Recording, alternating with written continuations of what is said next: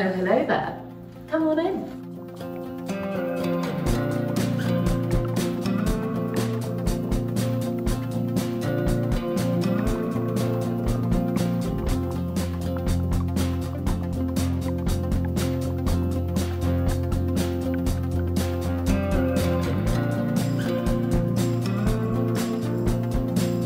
Hello everyone and welcome back to my channel. If you're new here, hi, my name's Claire and this is Yoli. I make videos all about houseplant care, sharing tips and tricks I've learned over the years to help keep your plants happy and healthy. And I've never done a full houseplant tour before. I've only ever done room by room. So today I am going to be taking you through literally every single plant in my collection. I realise this might be quite a long video. Editing Claire jumping in quickly, I did actually decide to break this video up into two parts in the end, just because it came out as over 4 hours long. So this is part 1 and I will link part 2 down below. But I asked you lot and you seem to think it was a good idea. So yes, I hope you enjoy it. Let's get into it.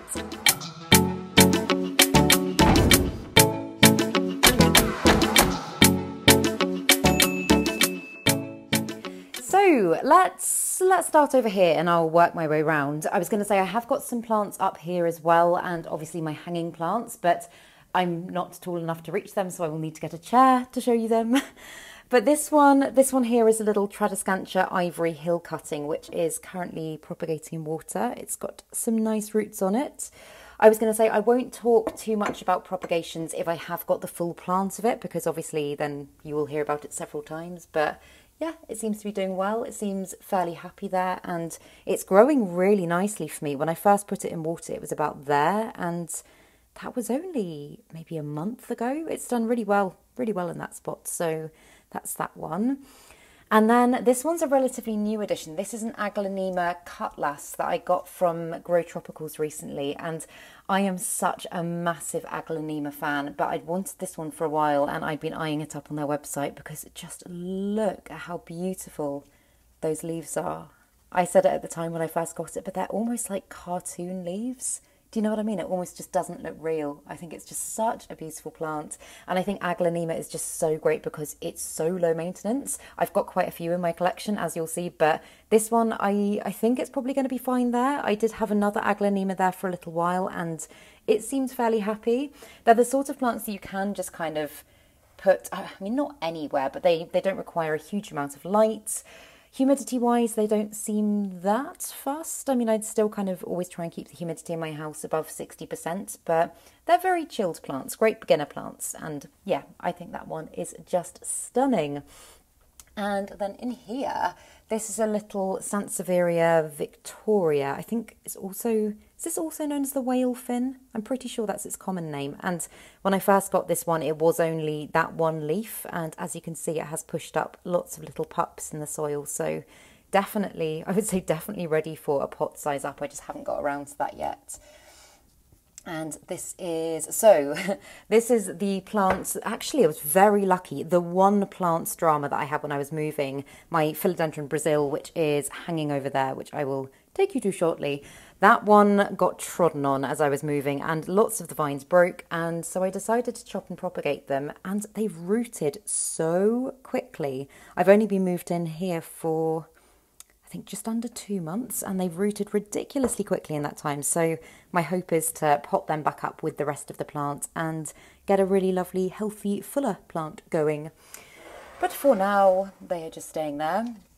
And then this is one of my, one of my 3 Philodendron Silver Swords. I am absolutely obsessed with the Silver Sword. I feel like that lighting doesn't do it justice. Like, look at the colour of that. Isn't that just beautiful? And I love this plant. I love this plant so much, but I didn't kind of mean to acquire 3 of them. This one I grew from a cutting, and then one of my friends knew that I loved the plant and she got me a cutting of it as well. I don't think she knew that I already had one. And then my other friend had a rescue one. She was like, it's not really bringing me joy. Would you like it? And I couldn't say no. So yeah, as I say, I've got 3. And this plant is actually very sadly, I think, pretty much extinct in its natural habitat just due to deforestation and stuff like that. So it's actually cultivated in a home environment. So I think if you feel like you can offer a Philodendron Silver Sword a good home and take care of it properly, then do it. Keep them going. They're the most beautiful plants. And yeah, this one makes me incredibly happy. Just look. Look at those leaves. Aren't they just beautiful? But then here I've got a slightly leggy looking at the moment alocasia green shield. I do love the green shield, but to be completely honest, I don't think this is the best spot for it. As you can see, it's got a little bit of unhappy stuff going on down there. That signals to me a watering imbalance, but I think it's fine. I have been keeping it fairly hydrated. It's just in moss at the moment, but I should probably get it into soil. It could be a nutrient related thing perhaps, but yeah, I just think its leaves are stunning. Again, I know I just literally said it about the aglaonema, but again, it almost just kind of like, or maybe it's not cartoon plant, more kind of alien weird plants, but I think it's just beautiful. And these leaves, these two here, are kind of relatively new ones, and as you can see, they haven't got the kind of striking dark veination yet. That usually comes as the leaf matures, but despite the fact it is looking a little bit woohoo at the moment, I love it. I think it's beautiful. And I know I said I wasn't going to talk like that much in detail about propagations if I had got the full plant, but the full plant of my Maranta lemon lime is not doing brilliantly. So let's talk a bit about this one. So as you can see, this one's currently just propagating in water, and I made the decision to chop up quite a lot of this plant. I think it was only last week. It just hadn't adjusted very well, I don't think, to the move, and its leaves were going very curly. I thought it might be root rot related, and it wasn't. So I'm still kind of trying to get to the bottom of what the issue is there. But as I say, it's only been in water for a couple of weeks. But look at that. Isn't that amazing? It's already giving me little roots. So yeah, I also would usually say don't propagate in plastic, just because, and I don't know if this is actually true, but I have heard that over time the plastic can release chemicals that are not good for your plants. And I guess that's kind of the same thing for people, where they say don't reuse the same plastic bottle again and again and again because it's not good for you. But for now, I'm out of glass containers, so that's doing the job, and it seems pretty happy there. It seems pretty happy.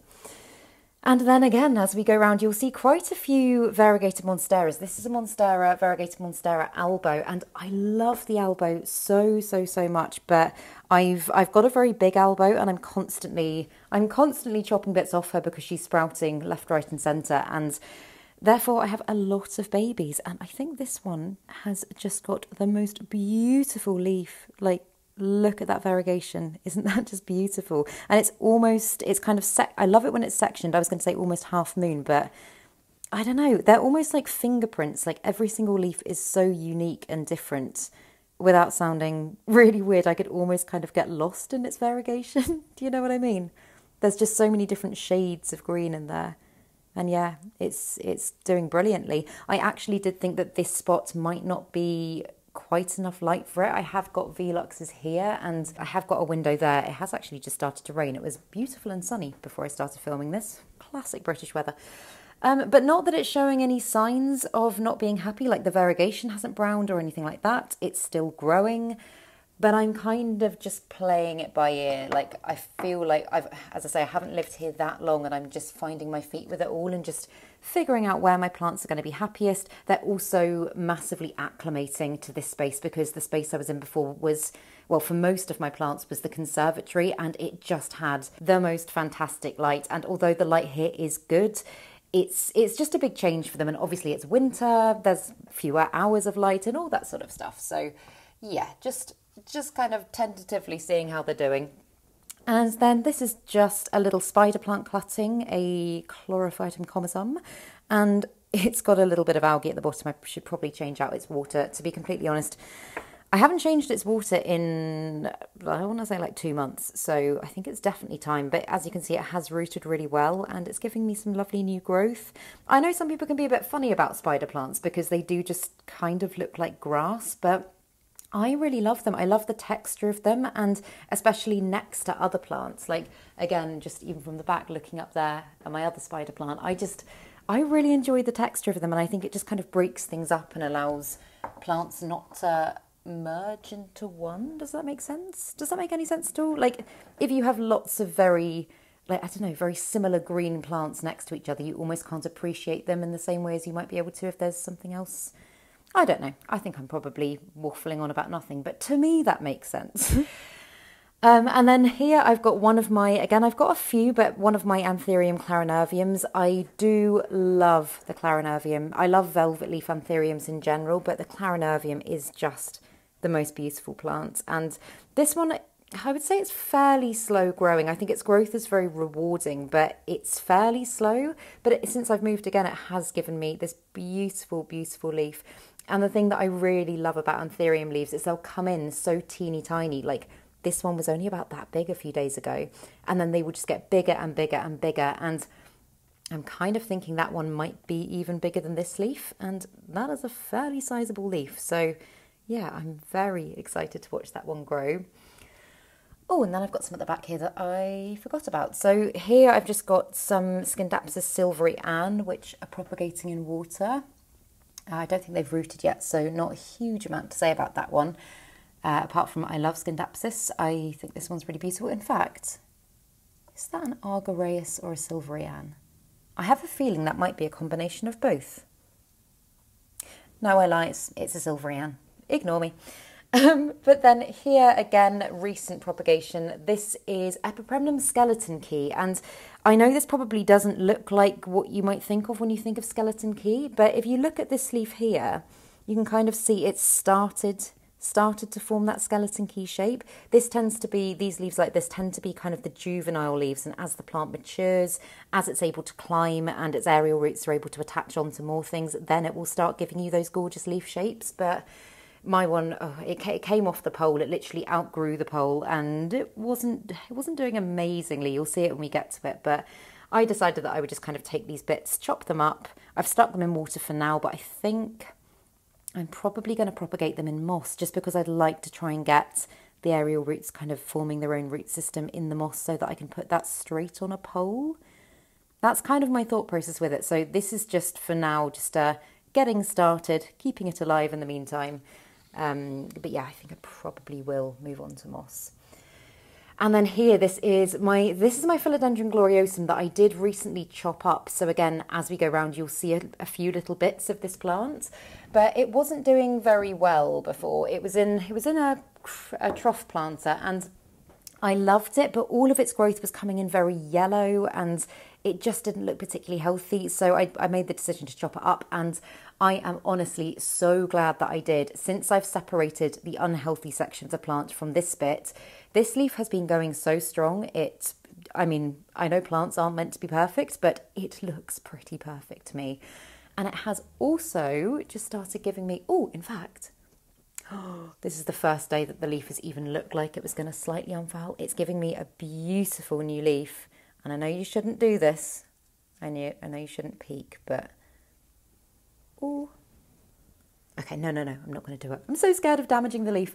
But it is giving me some beautiful new growth, so I'm really excited about that. I know it is in just a standard upright pot at the moment. I will get it back in a trough planter because they are crawlers. They prefer to crawl along the soil than grow upwards. But yeah, I think it's beautiful. I love the velvetiness of its leaves, and I love how dramatic it is. Like, I really do enjoy, as you can probably tell, I really do enjoy a dramatic plant, and the white veination and the kind of beautiful shades of green within it. It's just, I don't know, it makes me very happy. It's a plant that I'm always looking at, and I really appreciate it. So yeah. And then next to that down here, so this is a variegated monstera that I started. If you guys follow me on Instagram, if you go back to my, I think probably my very first, or one of my very first Instagram photos, this was a tiny cutting that I started propagating during lockdown. And to be honest, I hadn't really done that much plant propagation before lockdown. I think I'd maybe propagated some pothos, but I'd never done anything as kind of big and grand as a monstera. And so this was my first attempt at propagating, and she is doing very well. As you can see, she's very, very happy. She's giving me beautiful, beautiful new growth. And this leaf here, I don't know if you can quite like gauge the size of that leaf, but it is just ginormous. And all of that fenestration there as well it's just, I was going to say secondary fenestration. I think you call it tertiary fenestration. I don't know if that's a thing, but it's just so, so, so beautiful. And I just honestly don't think you can beat a good old Monstera deliciosa. I think they're just the best plants. They are popular houseplants for a reason. They're so easy to keep. They don't require a huge amount of light. They grow fairly fast. I wouldn't say it's my fastest growing plant, but they grow fairly fast. And when they mature, they look like this. So yeah, it's one that makes me very happy. I feel very lucky to have. I mean, I say it all the time. I feel very lucky to have all of my plants. They genuinely bring me so much joy. But this one, yeah, this one's special. And it's had a journey. I just feel like a very proud plant parent when I look at this one. And then down here, so this is another aglaonema, and I think, so this is one I've actually forgotten the name of. I think this is an aglaonema silver bay. Please correct me if I'm wrong, but I think this is a silver bay, and I think it's doing fairly well. Oh, I thought that was mealybugs when I looked at it on camera. I think it's all right. Oh my goodness. Mealybugs are not fun, and they are, oh my goodness, they are awful at this time of year. I have had so many pests, I probably still do. We'll probably see some in this video, but yeah, it's one that I just really love. Again, it fills that gap really well, so I don't have to look at the pot of the other plants, and it is a fairly low light plant, so it is fairly happy there. But I just really like having greenery kind of on all levels, so wherever you look, you get like a little splash of a silvery blue plant, or yeah, I mean, as you can probably tell, I like having plants everywhere. But onto another aglaonema. This one is an aglaonema silver queen, and I guess actually maybe this one is more similar to the cutlass, the one that I showed you over there. It hasn't got quite such narrow leaves, but again, I'll bring it into the light so that you can probably see it, because it's a little bit dark in that corner. But yeah, the colour of its leaves is just so unusual. They're almost kind of silvery blue. I know it's in the name, Silver Queen, but yeah, they're so silvery, and they're so, like, the variegation's so defined. And again, it just kind of looks like a beautiful drawing or something. It doesn't quite look real. And these ones, I mean, aglaonema in general, I know you can get some very, very expensive aglaonema, but they do tend to be very cheap to buy, and as I've already said, very hardy and easy to look after. This one, I want to say I probably bought for under £10, which I don't think is bad. And it's been in kind of every single environment where I've lived over the years, and it's always seemed pretty happy. So yeah, it's a great one. And I know it's not very practical having it on the dining table, but I just think it looks nice. And if I didn't have any plants there, then I think I'd feel like it was a bit weird and a bit bare, and I probably wouldn't want to sit there very much. I'm kind of thinking maybe of putting a shelf up there and putting plants on there. What do you think? Do you think that would work? Or here? Okay, I don't know. Any ideas, then please do let me know. But I just would like to make this area a little bit more planty.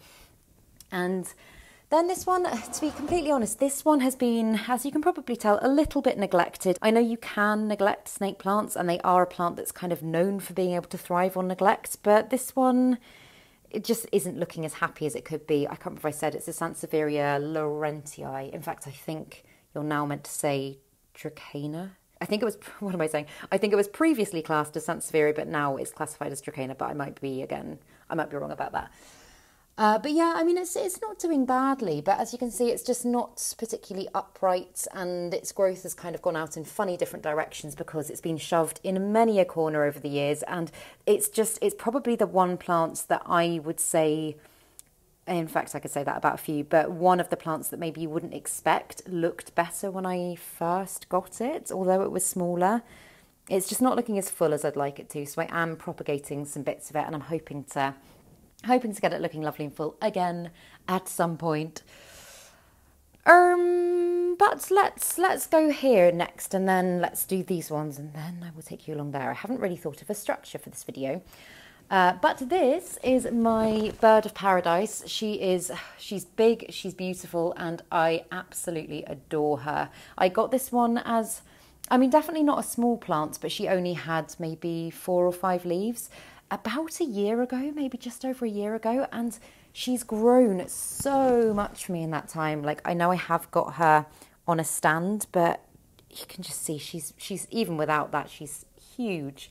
And this leaf here and which other one and this leaf here have been new leaves in the time that I've moved. They've both popped out and unfurled. And although it's not the brightest at the moment, although it is winter and obviously the hours of light haven't been so much, she's already giving me that new leaf there. And I just noticed earlier, look, there's a little one waiting to come out there as well. So she's really, I'm just happy to see that she is happy in this spot because, as I say, before she was in the conservatory and I was like, oh my goodness, there's optimum light there. Is she going to be okay here? And she's obviously loving life, which makes me incredibly happy.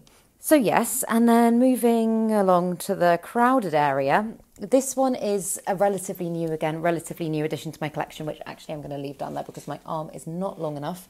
This is an Anthurium bullatus, and it does have, that's not its actual Latin name, I'll put the actual Latin name on the screen, but I've always known it as the Anthurium bullatus, and I got this one from Grow Tropicals fairly recently, and I think it's just such an unusual plant. Like, if you watch how its leaves catch the lights, they're not velvety as such, but I mean, they have kind of got a little, I think, peach fuzz to them. That's how I describe it, peach fuzz.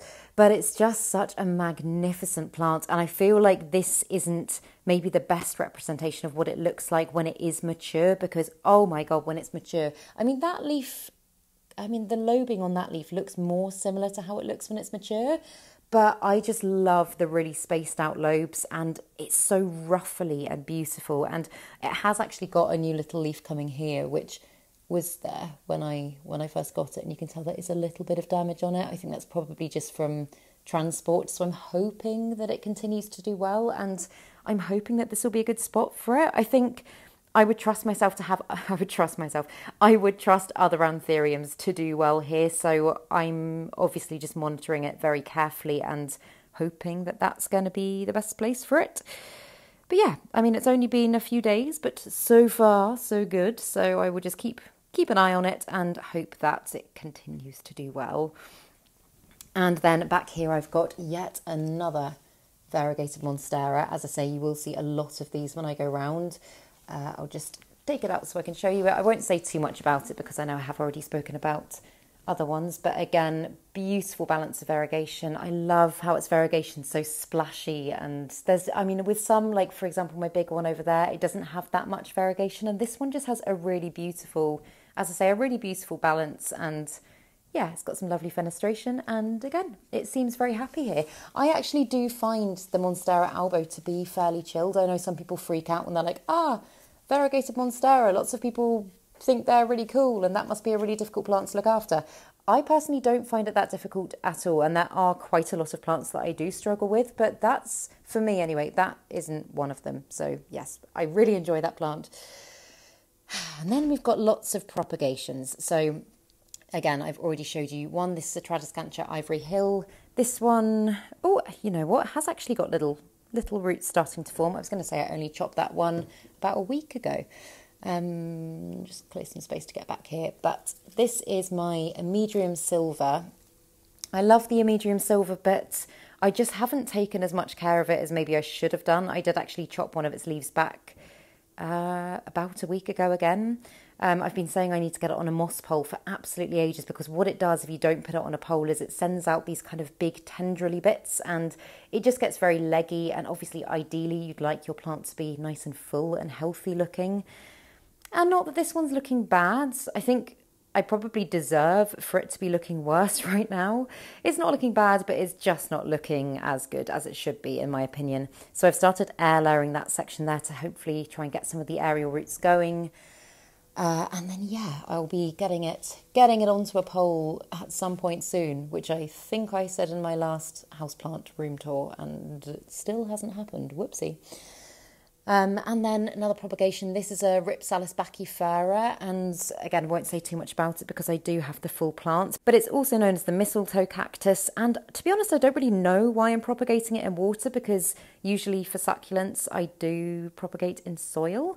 I think I just thought that all the propagations look really nice together, which I know isn't a very good thing to say as a plant mum, because it's probably not the best thing for the plant. But I mean, I'm hoping it will still root. I've never propagated that plant before, so fingers crossed, let's hope it does good things. But here I've got one of my philodendron ernestii. Both came from the same plant, which is through in my bedroom at the moment, but I'll show you that later in the video. And it is actually a little bit dusty at the moment. I could definitely do with giving its leaves a dust, but I do love the ernestii. I think, again, the ruffliness of its leaves and the different shades of green are just beautiful. And I think as well, usually this is a plant that maybe I wouldn't go for. I typically tend to go for plants with quite dramatic veination, but I think even though it is all green, I think it is the ruffly bits that do it for me. And the other thing that I love about this plant is if you look at the top of the petiole there, oh, if the camera will focus, can you see how ruffly that is? And I just think that's so adorable and, again, so unusual. And it's just very different. Although it maybe just looks like kind of standard plant, it is very different to anything else in my collection. And it's one that just brings me a lot of joy.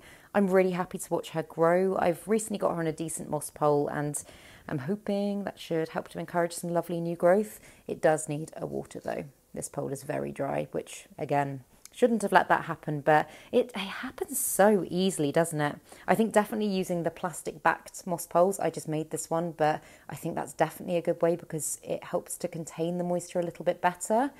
And as you'll see again as we go around, I have done like a cup method with some of the others to keep them hydrated, but this one I have been a little bit lazy with. But yes, that is Philodendron ernestii. I'm just flitting back and forth. I've already talked about the Maranta lemon lime.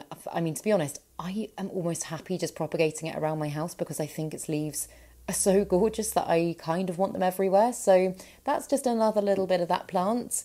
And then this is a Hoya gracilis cutting, which again, I chopped a bit of it up just because it was getting very, very long. And obviously I have got lots of hanging plants, and when they start to come all the way down, I mean, I don't mind it, but people bash their heads and it all gets a little bit messy. So yeah, I'm propagating this one in water at the moment. Again, usually for Hoya, moss is my go-to, but I'm going to do it in water this time. And then this plant. So I haven't actually done an update on this plant in quite a while, but trying to move it, and actually I probably shouldn't because it's leaning up against the back of the sofa at the moment. But this is one that I've said before would never have chosen for myself. I was very kindly sent it by, it was either Green Spaces ID or Arid Market, and I have a feeling it was Green Spaces ID. But as you can tell, it's just a very weird looking Hoya. It's got these gorgeous kind of, they're not exactly purple, but like purpley bits on the back of the leaves.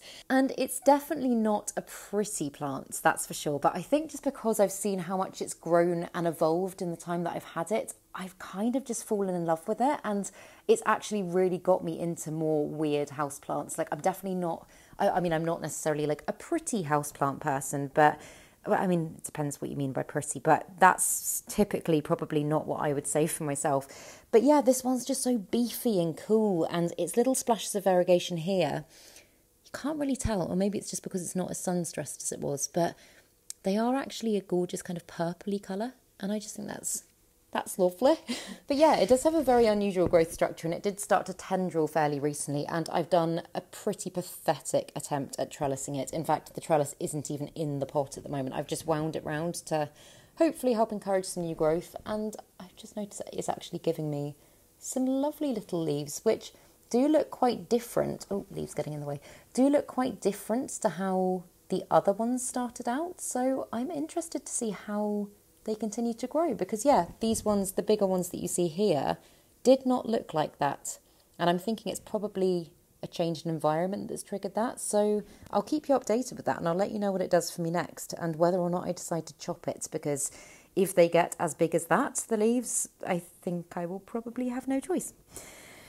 But yeah, and then moving over to this one, so this is again, slightly leggy at the moment, but Alocasia zebrina. It's only got 3 leaves. I did have to give a couple of them a chop back because they were yellowing and there was an issue with root rot that I also had to resolve. I say resolve. I'm kind of keeping my fingers crossed that it is now resolved. It was only, I think it was actually right before I moved, so about 2 months ago that I treated this plant for root rot, and I haven't lost any other foliage since. So yeah, I'm playing it by ear, being very careful with the watering, making sure to monitor the roots, all that sort of stuff. But I love the Zebrina. I think it's stems, or, I mean, do you call these stems or petioles? They kind of have their own individual long stem. I don't know what it's called. But they're just so unusual and so dramatic. And they almost look like something out of Avatar. Do you know what I mean? Like, they just look very magical and mystical and not... I mean, I know plants can surprise you, but not what you would maybe expect from a plant if you weren't a planty person or into weird plants. But yeah, it's just a really robust, on the whole, alocasia, and it's been fairly easy to look after. Again, I know these ones can be a little bit dramatic, but I think just because their leaf structure is quite... I don't know how to describe it. I guess it's quite leathery. Like, some alocasia are very, very delicate, very sensitive. And although I know this one can be prone to tantrums, I think maybe just because it is so physically robust, it is slightly more robust. That could just be me being silly, but in my mind, that's what I think it is. And then I've got a Syngonium elbow cutting here. Again, not rooted. I only cut this one very recently. I'm actually in the process, and I'll speak about this when I get to my big plants, but I am in the process of completely chopping this plant up just because I've fallen out of love with it. I can appreciate that it's lovely, but it's not the plant for me. So lots of propagating going on there. And then a Philodendron Brandsianum cutting. Again, I'm constantly chopping and propagating this plant. I love it, but I'm just not that attached to it. And they always make nice gifts for people as well because they look very unusual. So I've usually got a few propagations of that on the go. And then one more propagation so I can get to the space I need to get to. This is a Hoya SP Burtonate Aff. Again, I have got the full plant, and no, I think those are just aerial roots. I actually thought it had started to root already. But yeah, I love that Hoya, but I'll talk about the mother plant when it comes up in this tour. And this one is a Philodendron Golden Dragon, and in fact I'll get it out of the teacup that it's currently in so that you can see it properly. But this is another one that I don't think I would have chosen for myself, to be honest. Oh, hello Yoli, she's up. Hello, good girl. I don't think I would have chosen it for myself, not for any particular reason, just... I don't know, it's not the sort of plant that I think I would usually go for. It doesn't do a huge amount for me. And I did actually chop and propagate quite a lot of it, and I gave away quite a few cuttings. And then I propagated the top cutting with the plan of giving that away as well. And it started doing this and giving me the most beautiful growth and such an unusual shape as well. And I've kind of fallen in love with it again. So I'm glad that I didn't get rid of this. Oh, hello. Hello. I'm glad I didn't get rid of this, and I'm definitely falling more and more in love with this plant every day. I think it's just beautiful, and I think its leaves are they look so conditioned now, and I think that's probably the thing. When I first got it, if you watch that video, then you'll know, it was very kind of rough, and I guess just maybe not as healthy as it could have been. But I feel like I've given it quite a lot of TLC over the last few months, and yeah, I'm really happy with how it's doing now. So yeah, fingers crossed it will continue to grow well for me. I know I do probably need to pot it up. I don't think I actually showed you the roots on it, but it's got some pretty crazy roots now, and it's probably ready to be potted. So that is on my list of things to do. And next to it is my Calathea zebrina, and oh my goodness, I love this plant so much. I absolutely love the zebrina. The zebrina was, I think, one of the first Calatheas I got after having a very bad experience with Calatheas. And don't get me wrong, I know Calatheas can be absolute drama queens. But this one, again, in my experience, I know it differs for different people, but this one hasn't been too bad. Obviously, it's not perfect. There are some bits that are kind of brown around the edges, as you can see, and it's also very dusty. I do need to give this one a very good dust over. But I just really appreciate its foliage. I think it's just so striking. I love the balance of the dark and the lights. And it's also a plant that I find that even with like quote unquote rare plants that I've got in my collection, when people come into my house, they're always like, oh my goodness, that plant's amazing. What's that? And I'm like, it's a Calathea. It's really, you can pick it up pretty much anywhere. Like it's just a really beautiful, more common plants. Like I think I found this one in a garden centre, and you can pick them up, I think, for maybe £5 or £6 nowadays. But yeah, as I say, it's not perfect and it does need some attention, but it makes me very happy. And I think it gave me more courage to try again with Calatheas when I was a little bit unsure about them and I was scared I was going to kill all of them. So yes, thank you, plant. And then 2 more little propagations. This is a Hoya crinklate cutting. Again, not a lot to say about it. It's not doing much for me yet, and I will get onto the mother plant and I'll talk more about that one. And the same for this little ZZ cutting, which, again, not a lot to say about that, but I do love the mother plant and I'd love to potentially try and propagate it. Hence why I'm trying to do that. Well, that was a weird sentence. And then lastly on this little table-y unit thing is the Philodendron Jose Bueno. And oh my God, this plant, just look at that leaf. Isn't that the most beautiful thing in the world? I think it's just stunning. And I got this at the plant swap, which was probably a good few months ago now. And it was a mid-cutting. And I don't think it started doing anything growth-wise yet. But it has got some beautiful roots. And although I'm kind of tempted to pot it up now, oh, there's roots at the bottom. Although I'm kind of tempted to pot it up now, I think I am going to wait till spring and then its environment will just be a little bit more stable. As I say, all of my plants I think are still, although it's been a couple of months, are still in the process of adjusting. And this is one, especially when it's only just got one leaf, I am not prepared to lose. I know I should probably have it over closer to the window. It does get some light from the Veluxes, but maybe not as much as it could be. I'm just scared about the tail because every plant that I put over by the window, I have to accept the fact that it might get tailed. And this one, I just wanted it for such a long time. I'm not prepared to take that risk. So while it's not giving me any grief and whilst it's still seeming happy and the root system is forming, I'm leaving it where it is and I'm hoping for the best. So here I've got, I mean, it doesn't look great. I mean, it doesn't look bad by any means, but as you can see, it's just very bald at the bottom. I've got one of my fiddle leaf figs and the other one, my bigger one, I actually left for my mum when I moved house. It was one of the plants that she was like, oh my goodness, I really love it.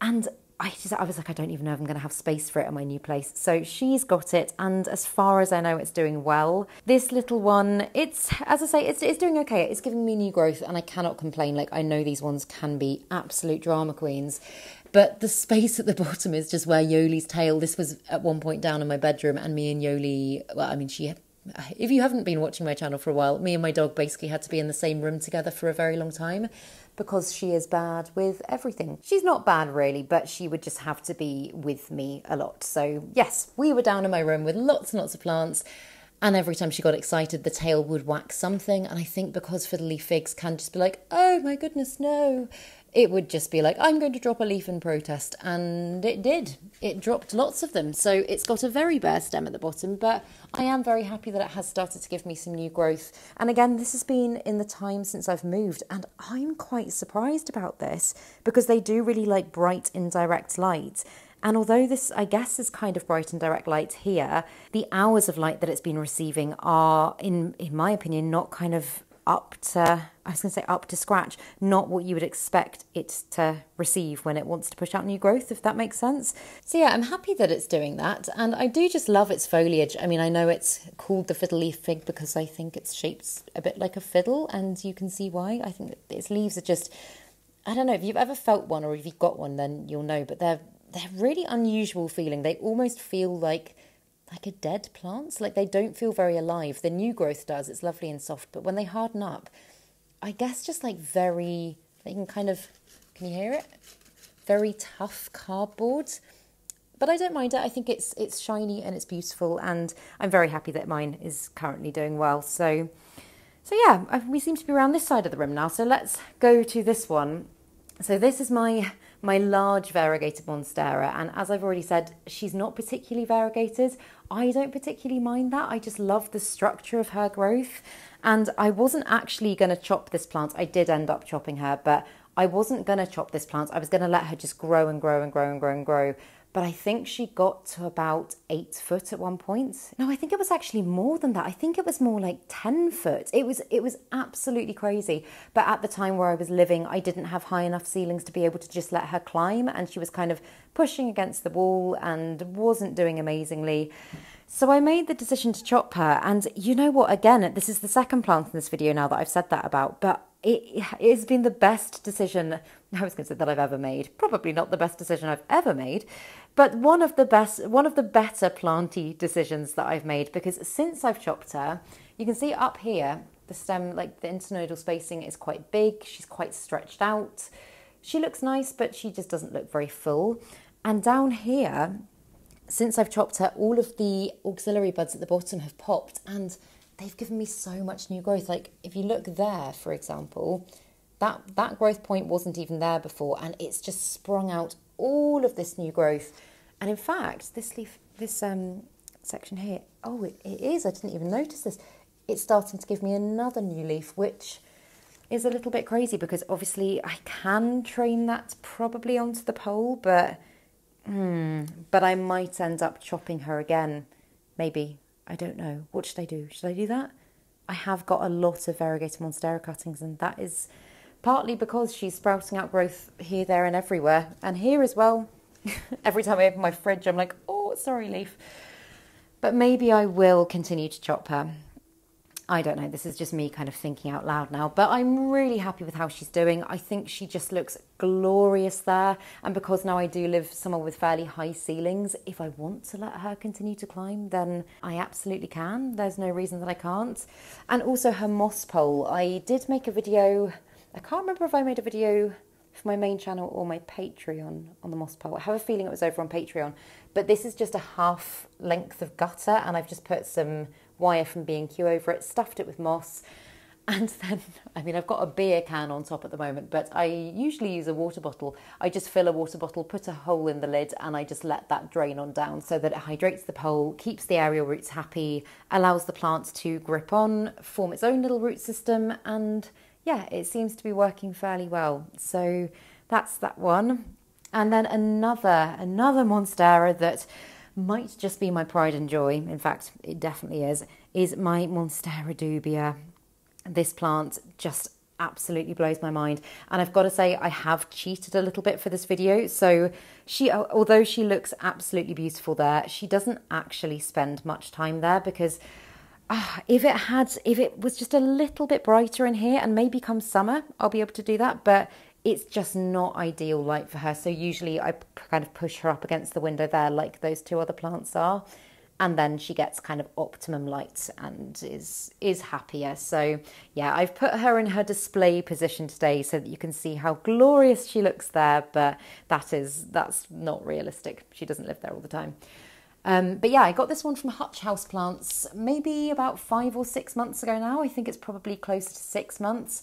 And she was about that big when I first got her. And as you can tell in the time that I have had her, she's just done the most incredible things for me. And she's starting to fenestrate as well, which is just really, really blowing my mind. Like when that leaf first came out, I was like, oh my God. I was like, I've won the lottery. It felt like such a huge achievement. And I've never seen a fenestrated dubia in person. I've only ever seen pictures of them. So yeah, I felt incredibly proud when that started to happen. And if you look at her most recent leaf, which hasn't actually even finished sizing up yet, it's got multiple points of fenestration. So yeah, I'm just so intrigued to see what she's going to continue to do. She has got a new leaf there. Can we have a peek? Oh, no, Claire. Okay, learn from your lessons. Don't have a peek. Okay, so there's nothing to see there yet, and I don't want to mess with it too much. But I am obviously going to have to extend her plank very soon because she is growing so quickly. So again, since I've moved house, that, and that have all been new leaves. And interesting, actually, that was the leaf that started unfurling while I was moving. And you can actually, her growth has been very consistent, like very even, very consistent. And when I moved house, her next new leaf, as you can see, there is a gap. And I personally don't think that's a coincidence. I think that was her probably responding to environmental changes and probably getting used to slightly lower light and all that sort of stuff. So yeah, that's the gap where I can always tell where I moved house. But what I'm thinking going forward with this plant is, although I would love to let her just climb all the way up because I do have the space to be able to let her do it, I just think if I want to continue to achieve that beautiful big fenestrated growth, I'm probably going to have to chop her just so that I can fit her over by the window. So yeah, I'm currently thinking I'm either going to air layer her pole and then chop her, or I'm going to add an extension, probably quite similar to this moss pole here, on top of there so that her root system can start to form in that. Because I have probably 3 or 4 times tried to propagate Monstera dubia and I've failed every single time. I think unless you are able to slightly root it before taking it off its plank, it's near impossible, in my experience anyway. If anybody has any tips or tricks for this plant in terms of propagation, then please do drop me a comment down below. I would be so grateful. I really don't want anything to happen to this plant, and to be completely honest, I don't even want to chop this plant, but I feel like I don't really have a choice if I want her to be healthy. So yes. And then I've got two little ones, well, not so little one and little one down here. I've got my Rhaphidophora tetrasperma, which this one, so I think this one is a non-tissue culture one. My friend Emma also has a Rhaphidophora tetrasperma, and we spoke about this recently, but hers have got such a different leaf structure. Like, if you look at mine, they're really quite like small, compact. They kind of look like they've been cut with a cookie cutter. Do you know what I mean? And hers are a lot more varied. Some of them are very long, some of them are very wide, some of them I don't think are fenestrated at all. And we both just were kind of like, that's so interesting. Maybe you take a cutting of my plant and I'll take a cutting of your plant, and we'll see how they respond differently in different spaces. But after doing a little bit of digging and asking you guys, we established that that is probably because this one is non-tissue culture and hers is tissue culture, and therefore they grow slightly differently. But mine is mega bushy, and she's actually not even on a moss pole at the moment. She's just staked up with a bamboo cane. So again, if I want to encourage some healthier growth, I should probably get her on something a little bit better for her aerial roots, because as you can see, she's just kind of going whoop here, and her growth is actually getting smaller, which is always a sign that a plant's not completely happy. And I've got some browning as well, only a little bit. Like, I know it's nothing to worry about. I'm not going to be that dramatic. But I think I should probably get her on something a little bit more substantial. And here I've got a little Calathea roseo-picta, and this is one that my friend picked up for me quite recently in a garden centre. He just was in a garden centre and was like, hey, they've got houseplants here. And obviously I was like, you must show me them. Please FaceTime me. Let me see the plants. And I used to stock, back in the day when I had my shop open, I used to stock Calathea roseo-picta, and I thought it was beautiful. I think it's also known as medallion Calathea. And yeah, I thought it was gorgeous. But I was quite scared of Calathea at that point because I just hadn't had a very good time with them. So again, I was like, okay, you're going to have to get me a plant because I've seen them now. And I decided to go for the Calathea roseo-picta, and I think it's gorgeous. I think the back of its leaves are so pretty. I love the purpliness. I'm detecting there might have been some pest activity here. I actually can't even see any, oh no, that's me. Looks like spider mites. Oh God, spider mites on a Calathea are one of the worst things I think that can happen in life. So let's just put this one down here for now. I was saying recently about isolating plants when you've got so many plants. It's a very difficult thing to do. And I do currently have another plant with spider mites that is in my bathroom, but my bathroom doesn't get any natural light. So yeah, okay, I'm glad I caught those now. But beautiful plants, relatively, I'm not going to say relatively easy to look after, can be an absolute nightmare and is a magnet for spider mites, but looks very pretty. Oh dear, okay, we will deal with you later. But then, oh damn it, that's what I meant to do. I was going to water my ferns before this video because, as you can see, they're looking a little bit sorry for themselves. These ones, so I've got a bird's nest fern, a staghorn fern and a crocodile fern up there. And when they're hydrated, they look really perky and really gorgeous. I mean, that one doesn't look so bad, but as you can see at the moment, they're just looking a bit floppy and they're not looking great. So the way I water them, I've just basically mounted them on pieces of wood there, and I just lift the piece of wood off the wall, dunk them down into some lukewarm water with a bit of fertiliser, let them feed, and then they will, when I kind of let them drain and put them back up on the wall, usually they will perk up very quickly. But that is something that I completely forgot to do. So let's move on from those ones. Let's do the top of the cabinet first before I get into the cabinet because, oh my goodness, my cabinet is crowded. But here I've just got a variegated ivy. This one, to be honest, I really love the texture of it, but it's one that I'm not loving at the moment. I don't know why. Ivy, obviously, it grows everywhere in the UK. It is, you would have thought an incredibly hardy plant, but this one has been giving me grief for such a long time. And it was, when I first got it, it was so full. It looked really beautiful. And now, I mean, kind of no matter where I put it, it's got like, you can see like little crispy dead leaves and bits are always coming off it. Oh, and there. And I just am finding it a little bit of a challenge. I've tried it in so many different spots. I know you're probably looking at that and thinking, well, that's got no light. Of course, it's not going to do well there. I've tried it everywhere. I tried it at different places at my mum's house. I had it down in my bedroom. I had it in the conservatory. I've tried not watering it much. I've tried watering it probably too much. And it just doesn't seem to be my friend right now. So although, as I say, when I stand back and I look at it, I'm like, oh, you know what? I do really like it. When I get up close, I'm just like, okay, what shall we do with you next? So yeah, that's a challenging plant for me at the moment.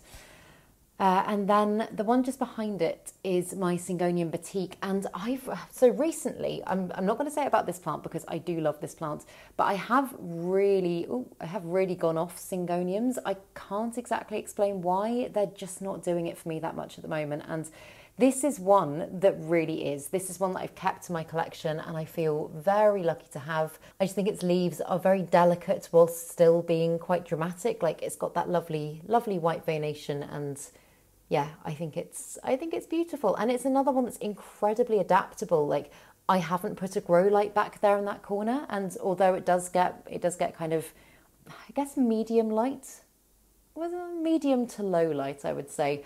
I wasn't sure whether or not it would be happy there. And besides the fact it is a little bit stretched at the top, it seems fairly happy. So yeah, I'm going to keep it there for the time being. I'm thinking at some point I might also run a grow light along that, like the back of that beam there, facing down there, so that those plants can get a bit more light. But for the time being, doesn't seem to be complaining too much. So yeah, that's how it is. That is how it's staying for the time being.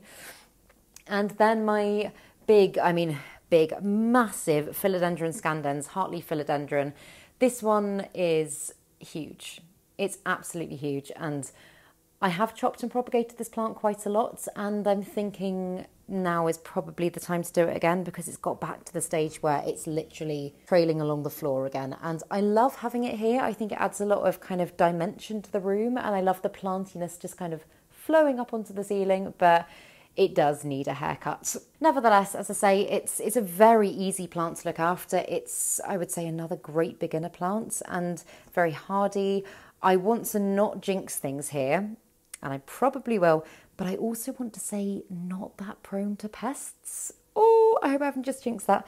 But for a plant that's got a lot of foliage and there's a lot of kind of quite compact, smushed together foliage, I have never had to deal with pests on this plant. And I think if I did, it would be an absolute nightmare because it's got so many leaves and just so much area to cover. I would not enjoy having to do that. I am also using predatory mites at the moment. I've got them pretty much everywhere in my house right now, and you don't see them at all, but they are just a really great alternative natural method to pest treatment. I know I've banged on loads about like Provanto and stuff like that in the past, but I'm trying to do things a lot more naturally nowadays as I figure out more stuff about soil and whatnot. So yeah, that's what I'm doing at the moment. And I don't know if that's why it hasn't had pests, or maybe it's just not that susceptible. But yes. And then I also realised I missed one. I missed my misto. This is a Calathea misto. And this one actually doesn't usually go here. This one usually goes in my bedroom. But, oh, sorry, also, those were my knees clicking if you just had that. Very nice. This one usually goes in my bedroom, and I actually just brought it through here to water it and to give it a prune, which by the looks of it, I did not do. No, it needs a little bit of a trim back. But I brought it through here to water it, put it by the door so I'd remember to take it through. And then I was just like, you know what? I quite like having a plant there. So it seems, I say it seems fairly happy. It's only been there for a couple of days. I like it in that spot, and Yoli hasn't seemed to want to claw it. So I'm leaving it down there, and I have to find something else to go in my room at some point. Also, I was going to say, if you've got this far into the tour and you're a planty person, then this is the fertiliser that I use. And oh my goodness, I've banged on about this stuff before. It's liquid gold leaf, and it is just the most fantastic thing. I use it for literally all of my houseplants, and I'm still fertilising most of them at this time of year. I do give this stuff so much credit. It also just doesn't harm soil microbes, and it's honestly fantastic stuff. I've raved about it a lot, and I also have a discount code for it, so I'll put that in the description box below if anyone's interested. But then I guess it's cabinet time next, and although I could just stick the camera in there, I kind of feel like I should take some stuff out. And oh, the table.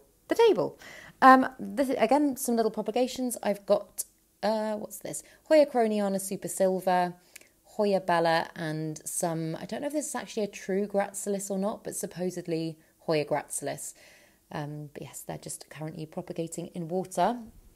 But I'm going to take some things out of my cabinet so that you can see it a little bit better, and then I will show you everything that is in there.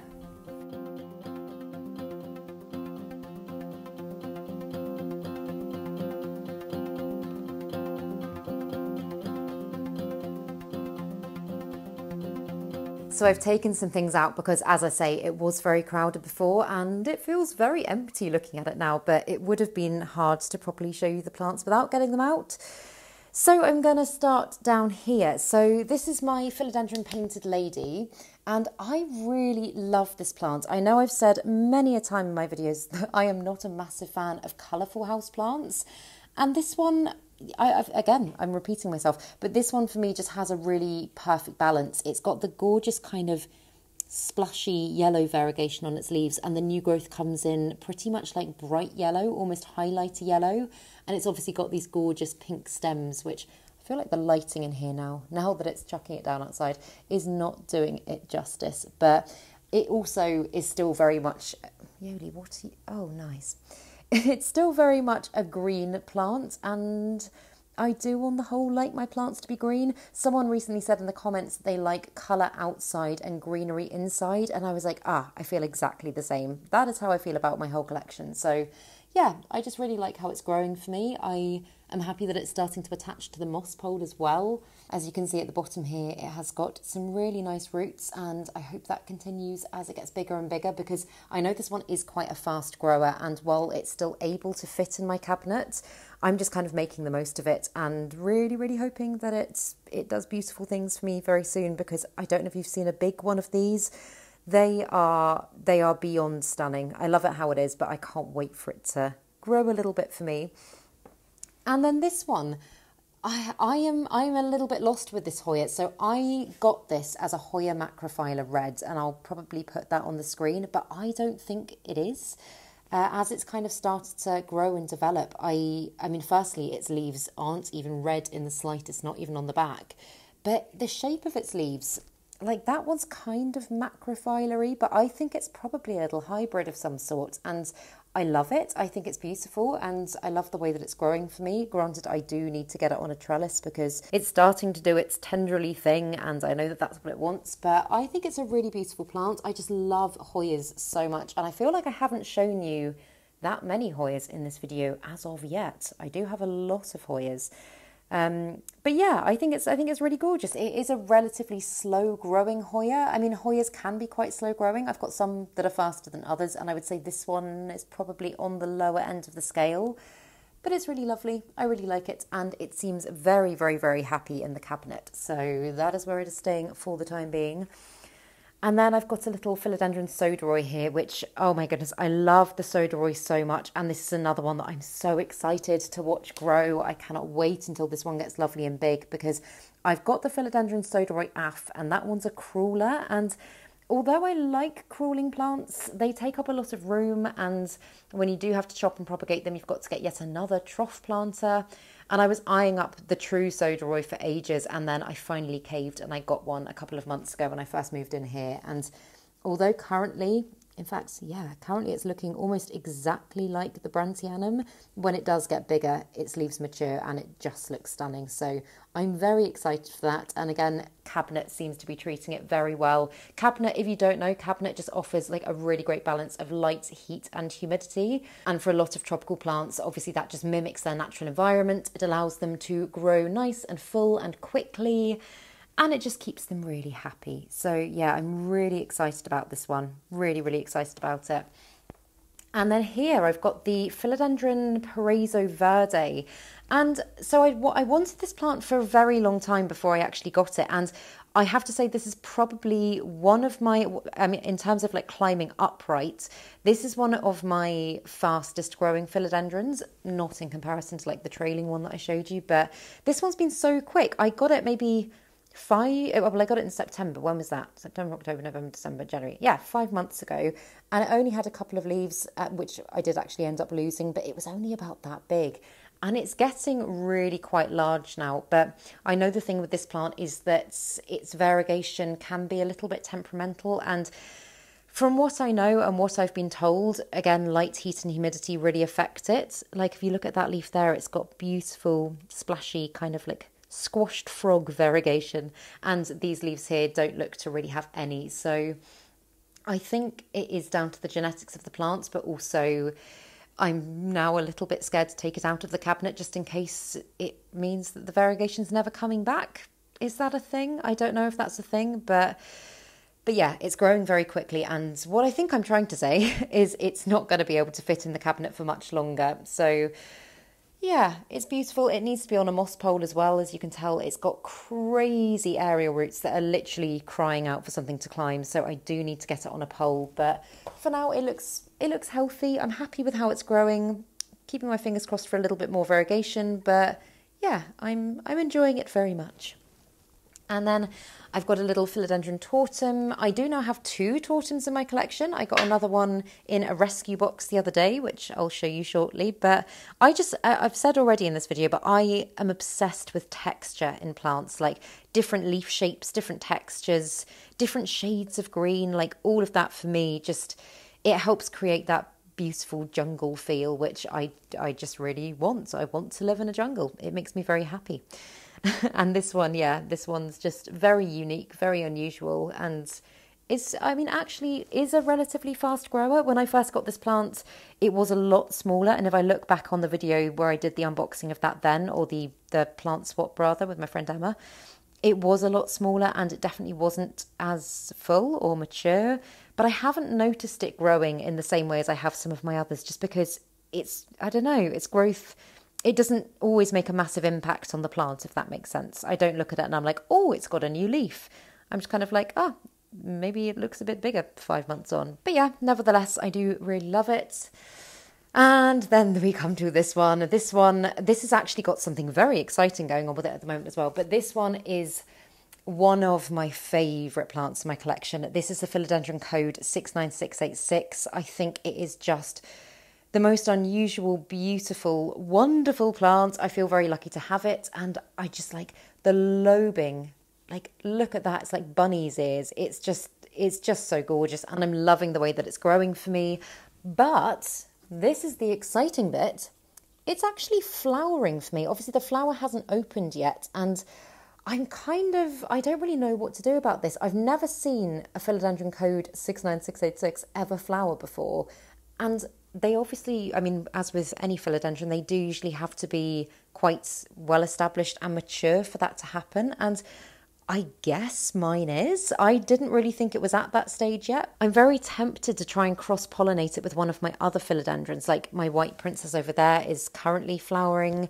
My pink princess has been flowering as well. But then at the same time, I don't want to risk wasting the energy reserves of this plant. I would quite like it to just continue to grow for me. So I don't know. But also the thought of chopping that flower back just doesn't make me very happy at all. So I think I'm going to wait for it to open. Philodendron flowers actually only open for one night. And if you miss that window, if you do want to pollinate, if you miss that window, then you will have to essentially wait for a whole new flower to form, which can take, depends on the stage and state of the plant, but sometimes it can take years. So yeah, I have had a couple that have flowered and opened for me quite recently, and I just find it so fascinating when that happens. It's just nature doing its thing, and then the flower closes back up again, and it's just amazing. But yeah, I'll definitely wait for this one to open, and yeah, I just want to see it open. I want to see what it looks like, but I think I probably will be chopping it off after that. That or collecting some pollen in the hope that another philodendron flower opens in the next few days, because the pollen doesn't store well. It's not like anthurium pollen that you can keep for ages. It only stores for about a week. So So yes, but that is the code 69686. I am in love with it and I think it's beautiful.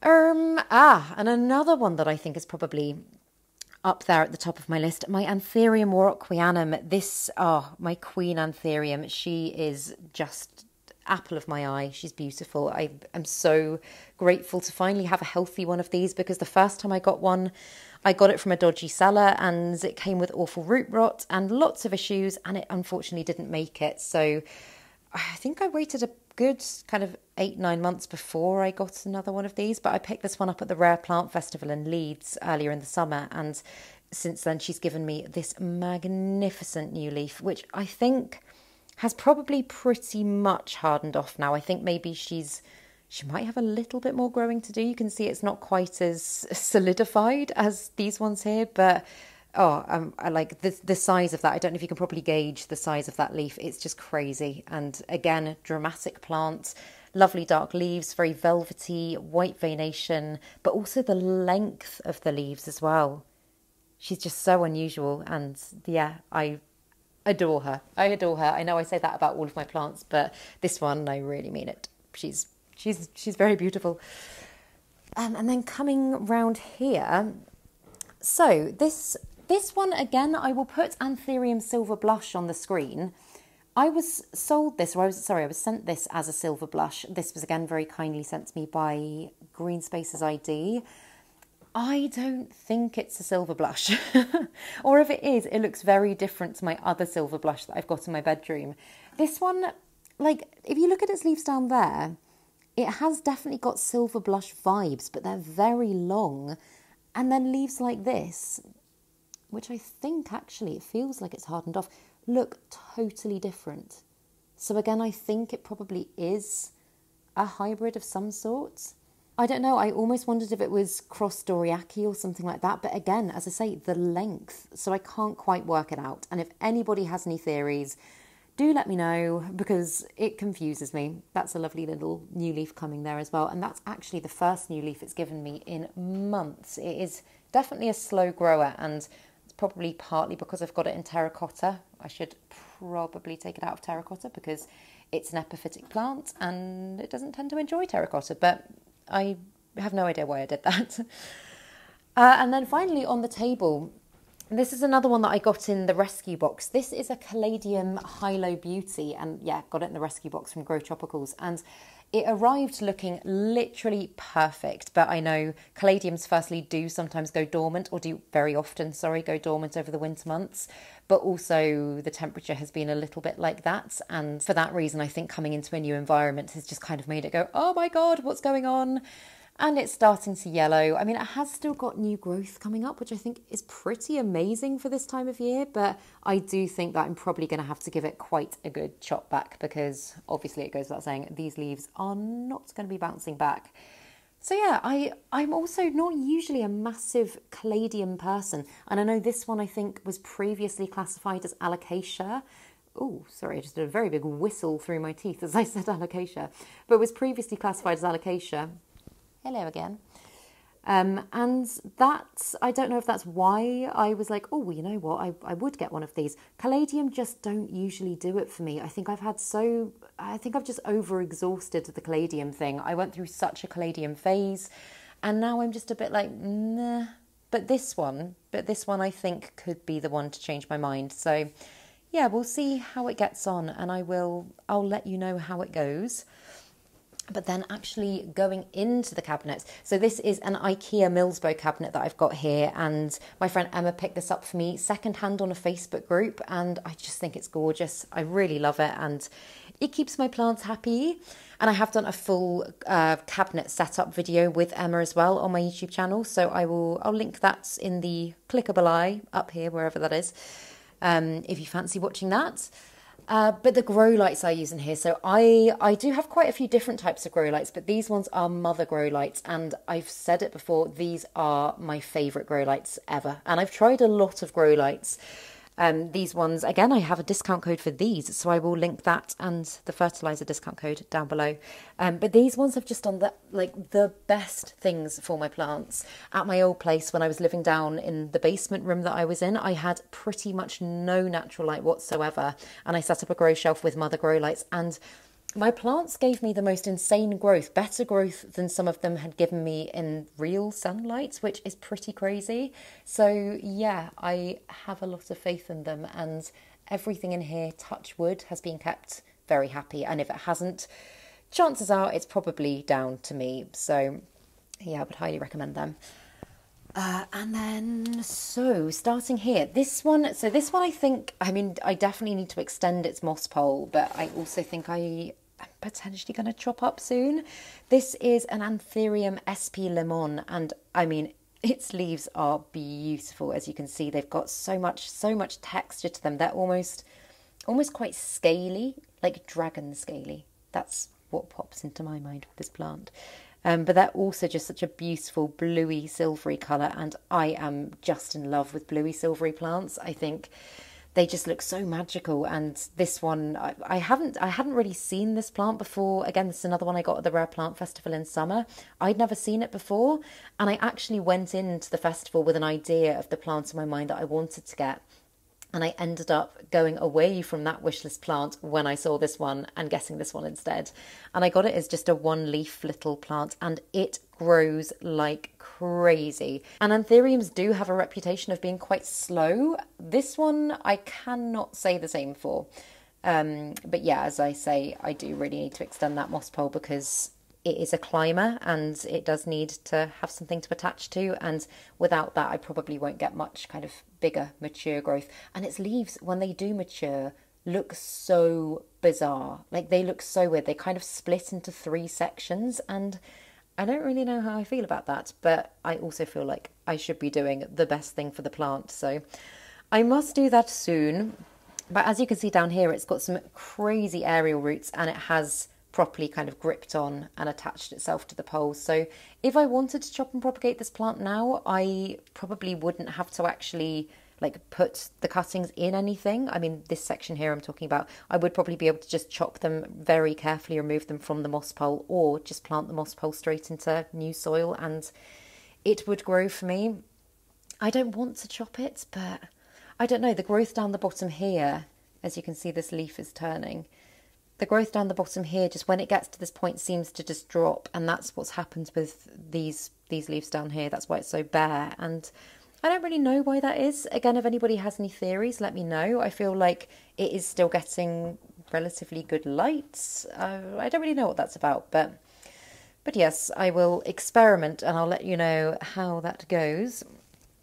And then I've got some cuttings back here. So I've got, as you can see, they are rooting really nicely. I've got some purple passion plant cuttings. This was just taken from my friend's plant. I've already said I'm not a massive fan of colourful plants, but the purple passion plant, I think because its leaves are actually green, and it's just like, if you see there where my finger is, it's just when it catches the light, its little hairs are purple, so it makes it look purple. So it's almost just got kind of a purpley shimmer to it, wherever, like whichever position you look at it from, which I think is really cool. And then I've just got some Pilia peperomioides cuttings. These are both ones that I knocked off my main plants, which actually I have now completely chopped up. So again, we will get to that. But I just knocked them off my main plant when I was moving and popped them in some water.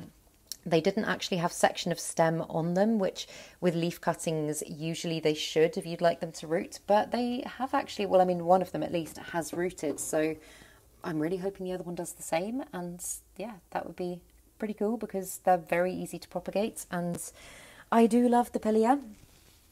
And then this is my Monstera Thai constellation, and I wanted a Thai constellation. I know they're not kind of the rare plant anymore. I know they were kind of the plant that everyone was pining after for a while, and I never got one during that period, not necessarily because I wasn't willing to invest the money.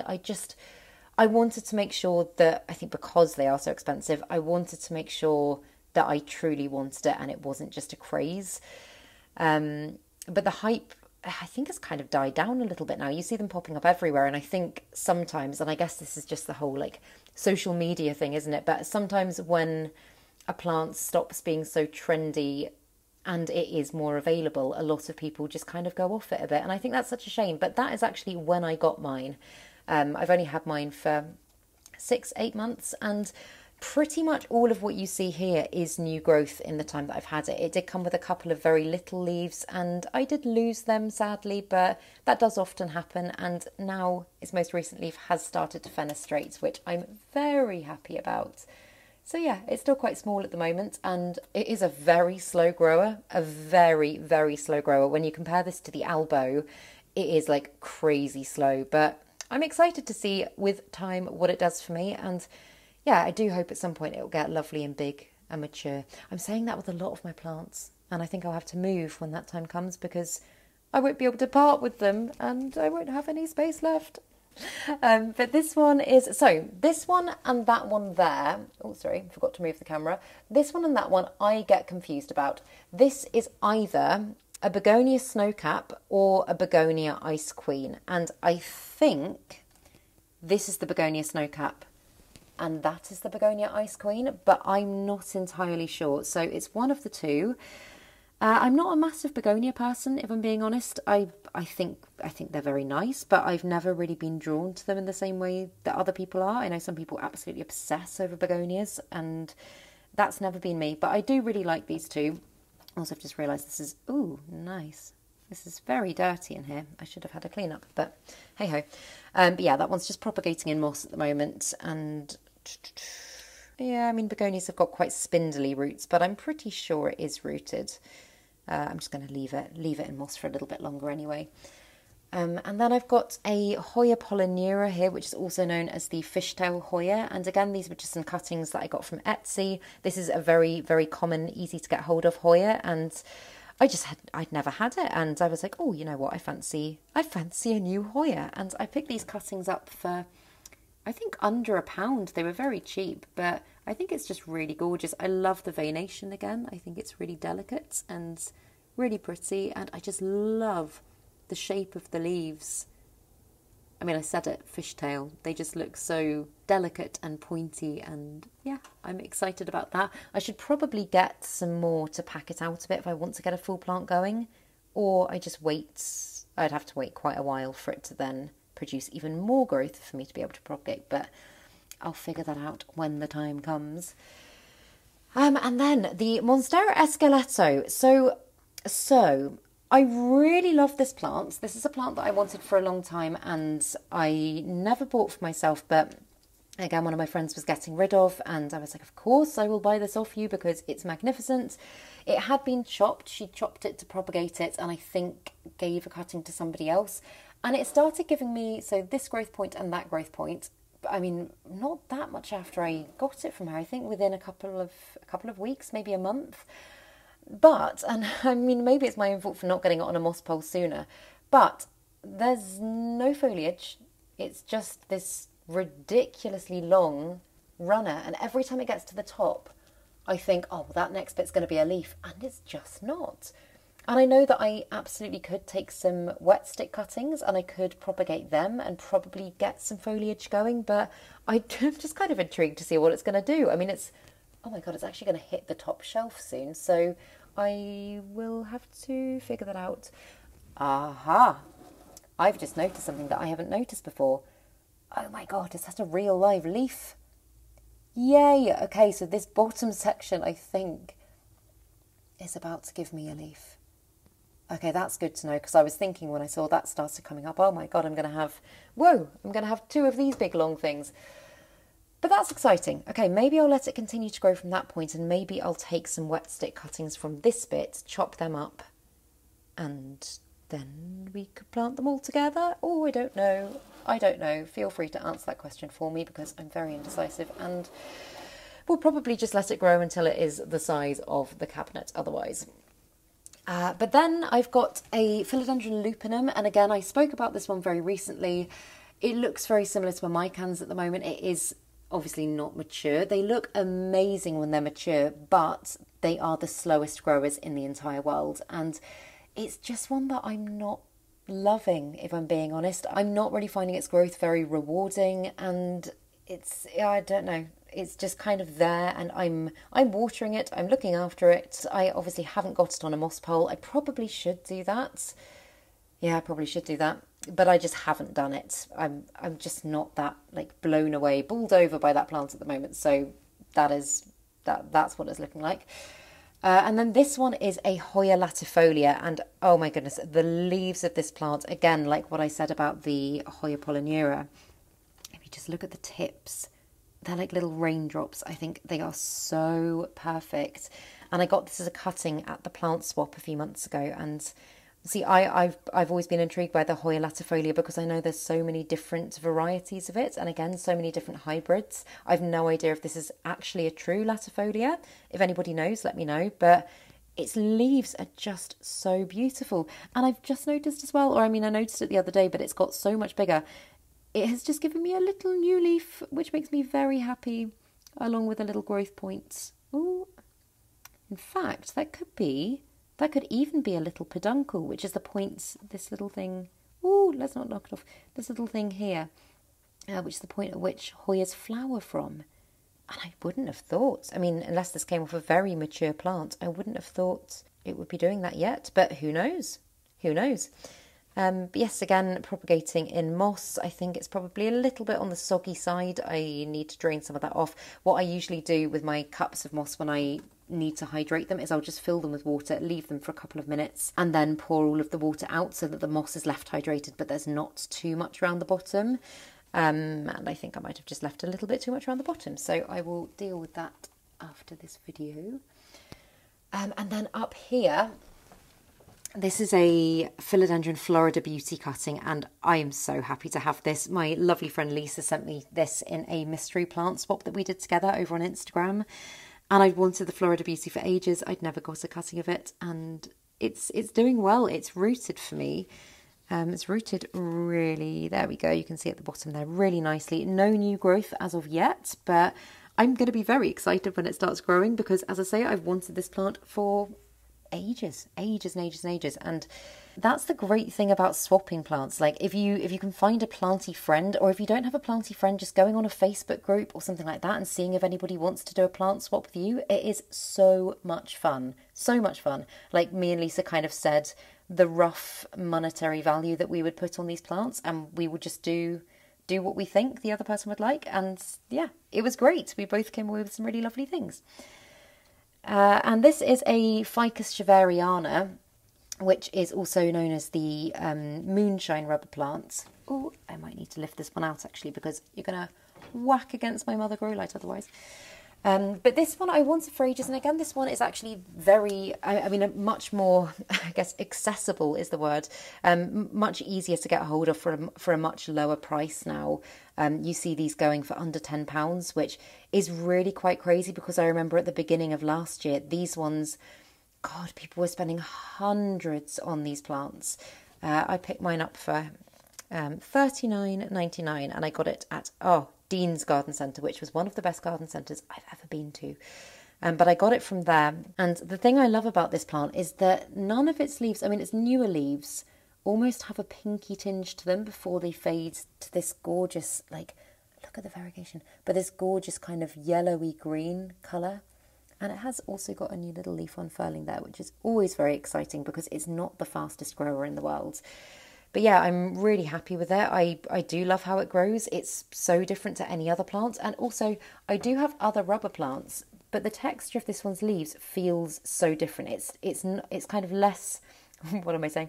Less rubbery and more, I guess, more papery. Like, it's got much more of a delicate feel to its leaves, and I quite like that. It is a little bit curly at the bottom here. I need to give it a water because it's a little bit dry. But next to it here, so these two are the same type of plant, I think. Yes, they are the same type of plants, but obviously they're in slightly different states. So this is Monstera stanseliana, which is also known as Philodendron cobra. And these ones here I got both of them at the plant swap, but that one was rooted and this one wasn't. And I have heard, I've never tried to do it before, but I have heard that these ones are notoriously hard to root and they take absolutely ages.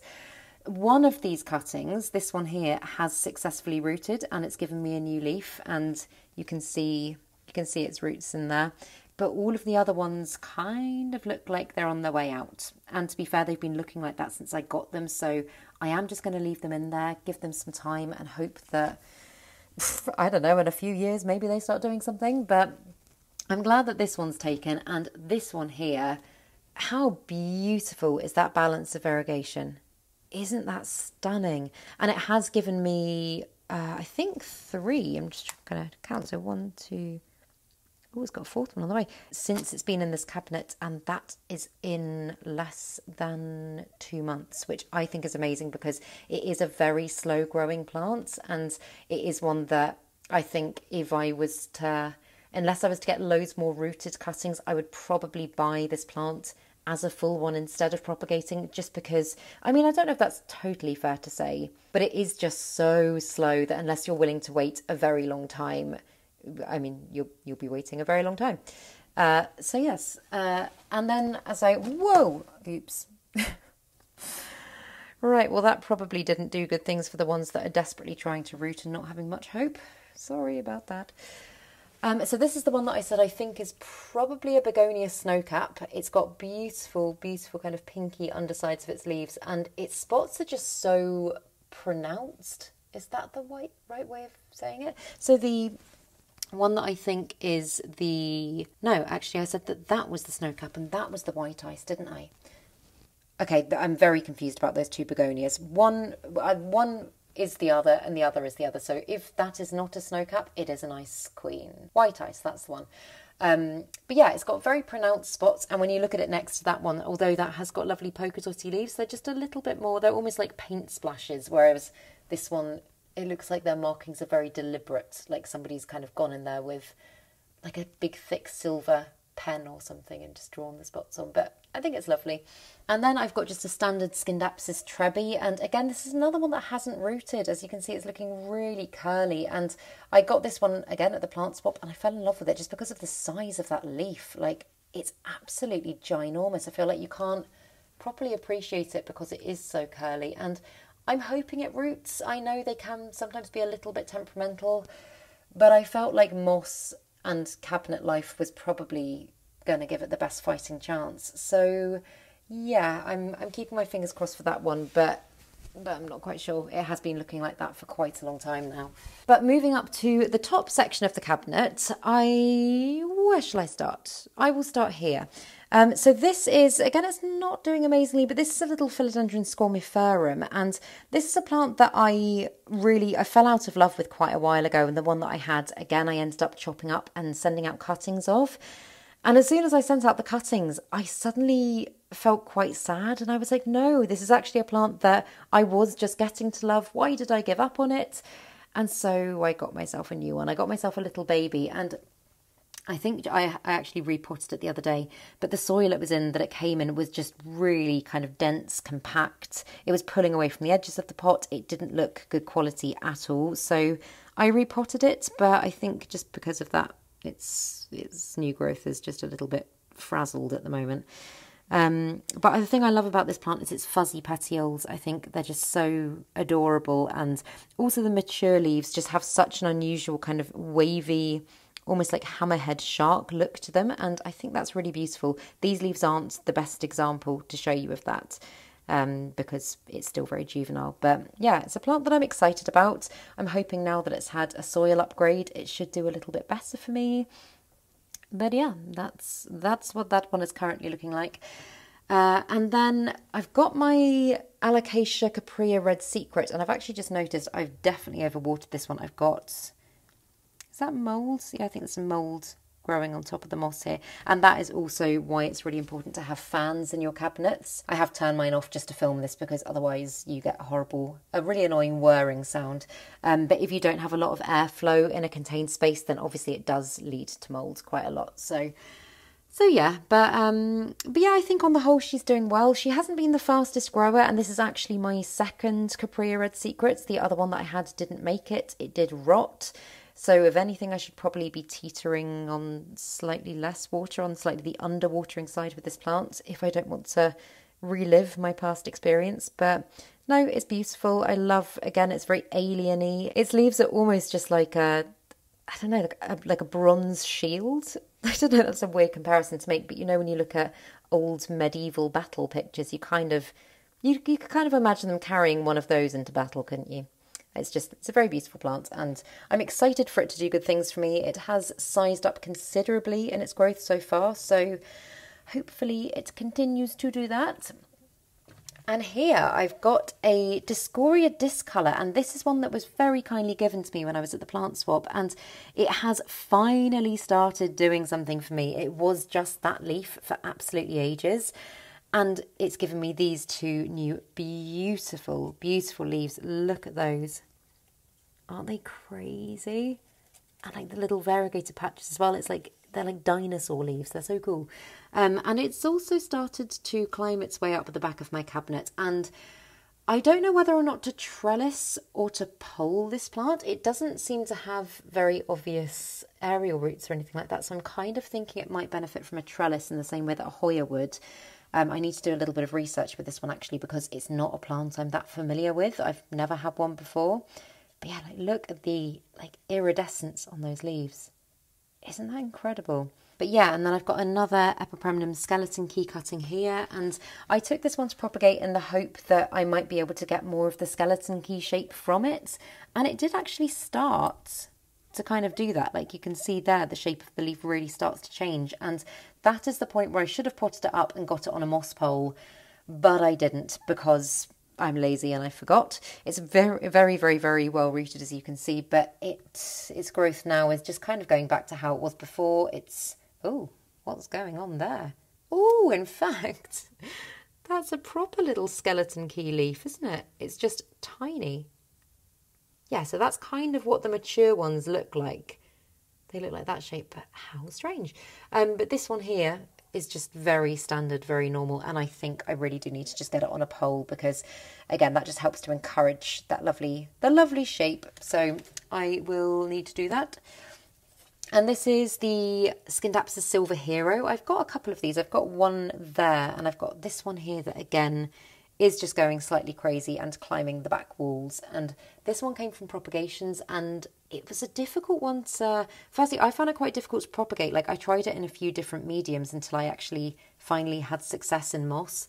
And also, it's just been fairly slow growing. And until I put it in the cabinet and just pretty much left it alone, it really wasn't doing much for me. And yeah, now it's growing like crazy. And I could, if I take it out and show you, I could technically have it as a trailing plant, but I'm quite enjoying just watching it climb the back of the cabinet, to be honest. So I think I'm just going to let it do its thing for now, and then maybe do that. I mean, obviously the other option is to get it on a pole, and you don't see Scindapsus on poles that often. I might be wrong in this, but I don't think I've ever seen a Silver Hero on a pole, so that would be interesting.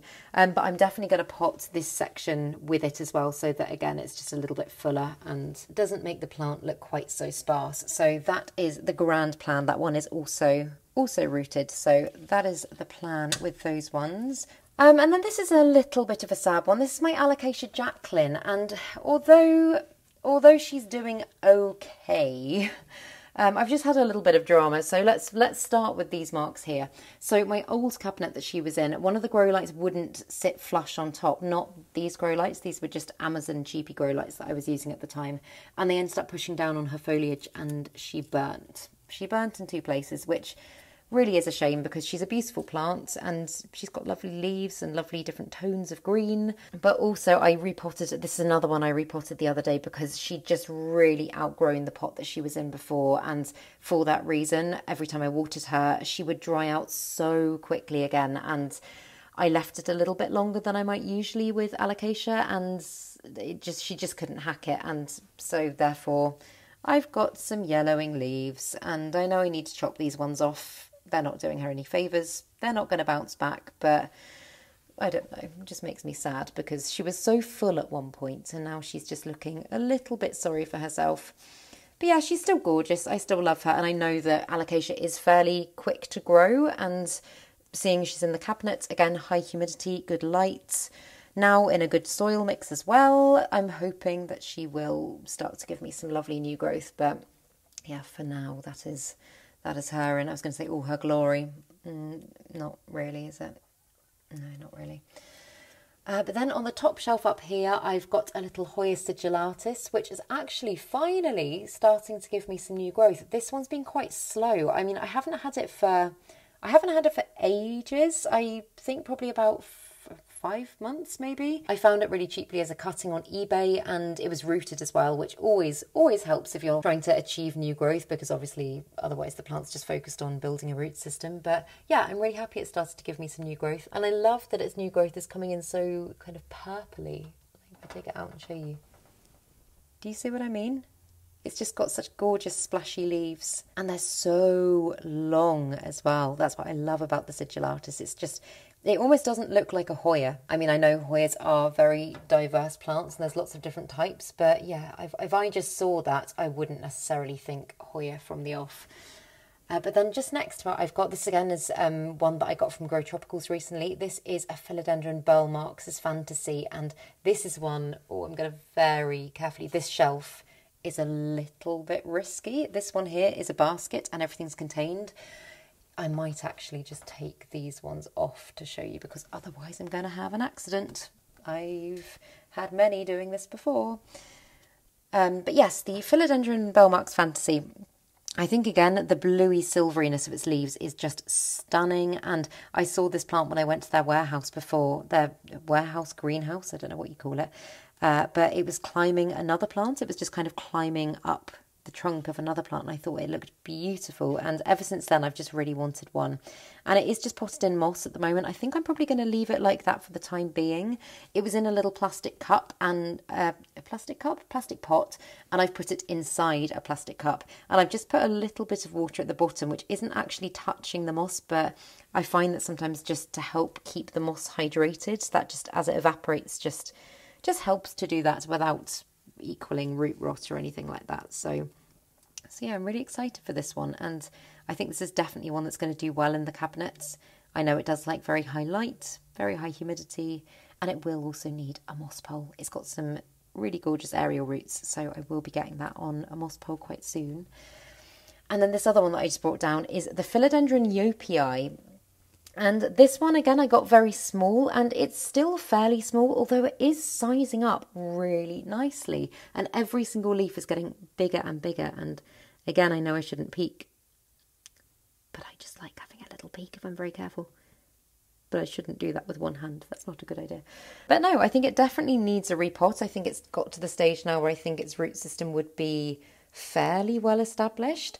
And I just can't wait for it to start giving me some of those gorgeous, I don't know if you've seen Yopii leaves. If you have, you'll know what I mean. They're not dissimilar to the code 69686, but this section here is so much, it's so thin, and the lobes aren't quite as big. It looks absolutely amazing, and I'm really excited for it to give me some bigger, more mature growth. So happy with how it's doing, but yes, not aside from that, a huge amount to say about it at the moment.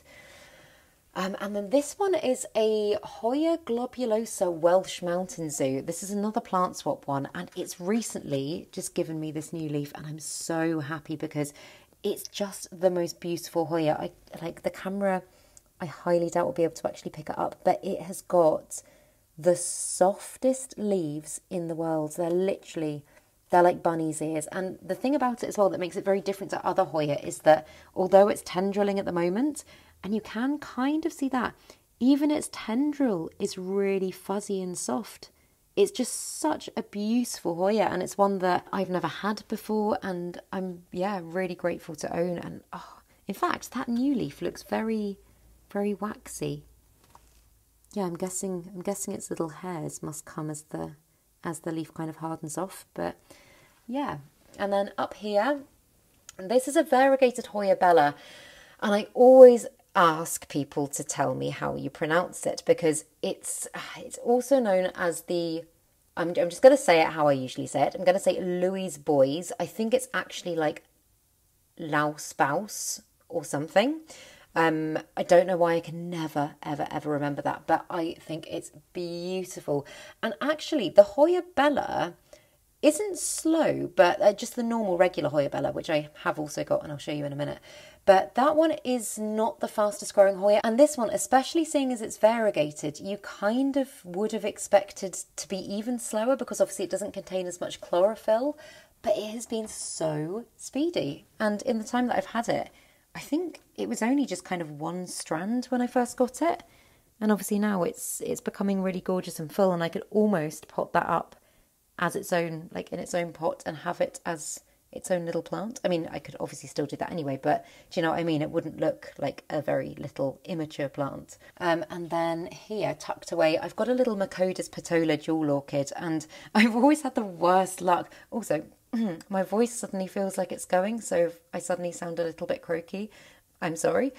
But this Macodas petola it's given me, not this specific one, but this type of plant has given me not a lot of grief, that's not fair to say. It just has brought me bad luck, let's say. I have dropped 3 of these now, and every single time I've dropped them, they've broken, and I haven't had much luck propagating them. So this one is currently in moss, and it has been since the plant swap. Again, this is one that I got at the plant swap, and it does seem happy. But I'm reluctant to say much more because I feel like I'll jinx it, and then I'll probably be like, whoa. I'm actually not even going to joke about that. I'm going to put it straight back where it belongs. But yes, touch wood, at the moment, it is doing okay. And then finally in my cabinet, this one, oh, this is a special plant. This is my variegated Alocasia Frydek, and its front leaf has just decided to go whoop and droop down. So maybe I should film this looking up at it. But how beautiful is that leaf? Again, just all of the different kind of like the shapes that the variegation makes, all the different colours. Like it's got some gorgeous minty green in there. It's obviously got the kind of creamy white, and I love the regular Frydek anyway. The variegated one was just, oh my God, it was an absolute dream, and I feel so lucky to own it. And it is, as you can see as well, currently giving me another new leaf. The one thing that I like, I know Alocasia do often cycle with their leaves. Like when one starts pushing out a new leaf, then another one will often die off.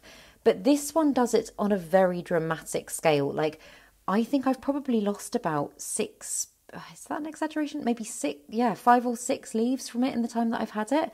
And it's not that it doesn't seem healthy, and it's not that the growth that it's giving me isn't gorgeous. But I wouldn't be surprised if once that leaf had formed and hardened off, this one would then die off. So yeah, I'm not entirely sure why it's doing that, but I'm going to say it's just kind of normal for the plant, and the plant seems fairly happy, the roots seem healthy and happy, and I'm not going to worry about it too much for the time being. But right, I'm just going to get everything back into my cabinet, and then I will take you around and I will show you the rest of this room. I was just putting all the plants back in my cabinet, and I realised that there's one that I forgot to show you in there. This one is my Hoya Tangamoose, and I spoke earlier about weird, like really weird plants, and this one definitely is. Like, it is so incredibly beefy, and it's just got really cool veination, especially when you hold it up to the light. It just looks amazing. And I got this one at the Rare Plant Festival, and it hasn't, to be honest, so far done a lot for me. Like, that is the leaf it came with. It is rooted. It seems fairly happy, but no new growth as of yet. So yeah, I can't really imagine how this one will grow. Like, it's just such a ginormous chunky leaf. I really can't picture how that Hoya would look if it was a full plant. So yeah, I'm excited about that one, but it's just not doing much for me yet. And then moving over to the unit here, which again, I mean, some people might say it's crowded. I think I could fit more plants on there personally.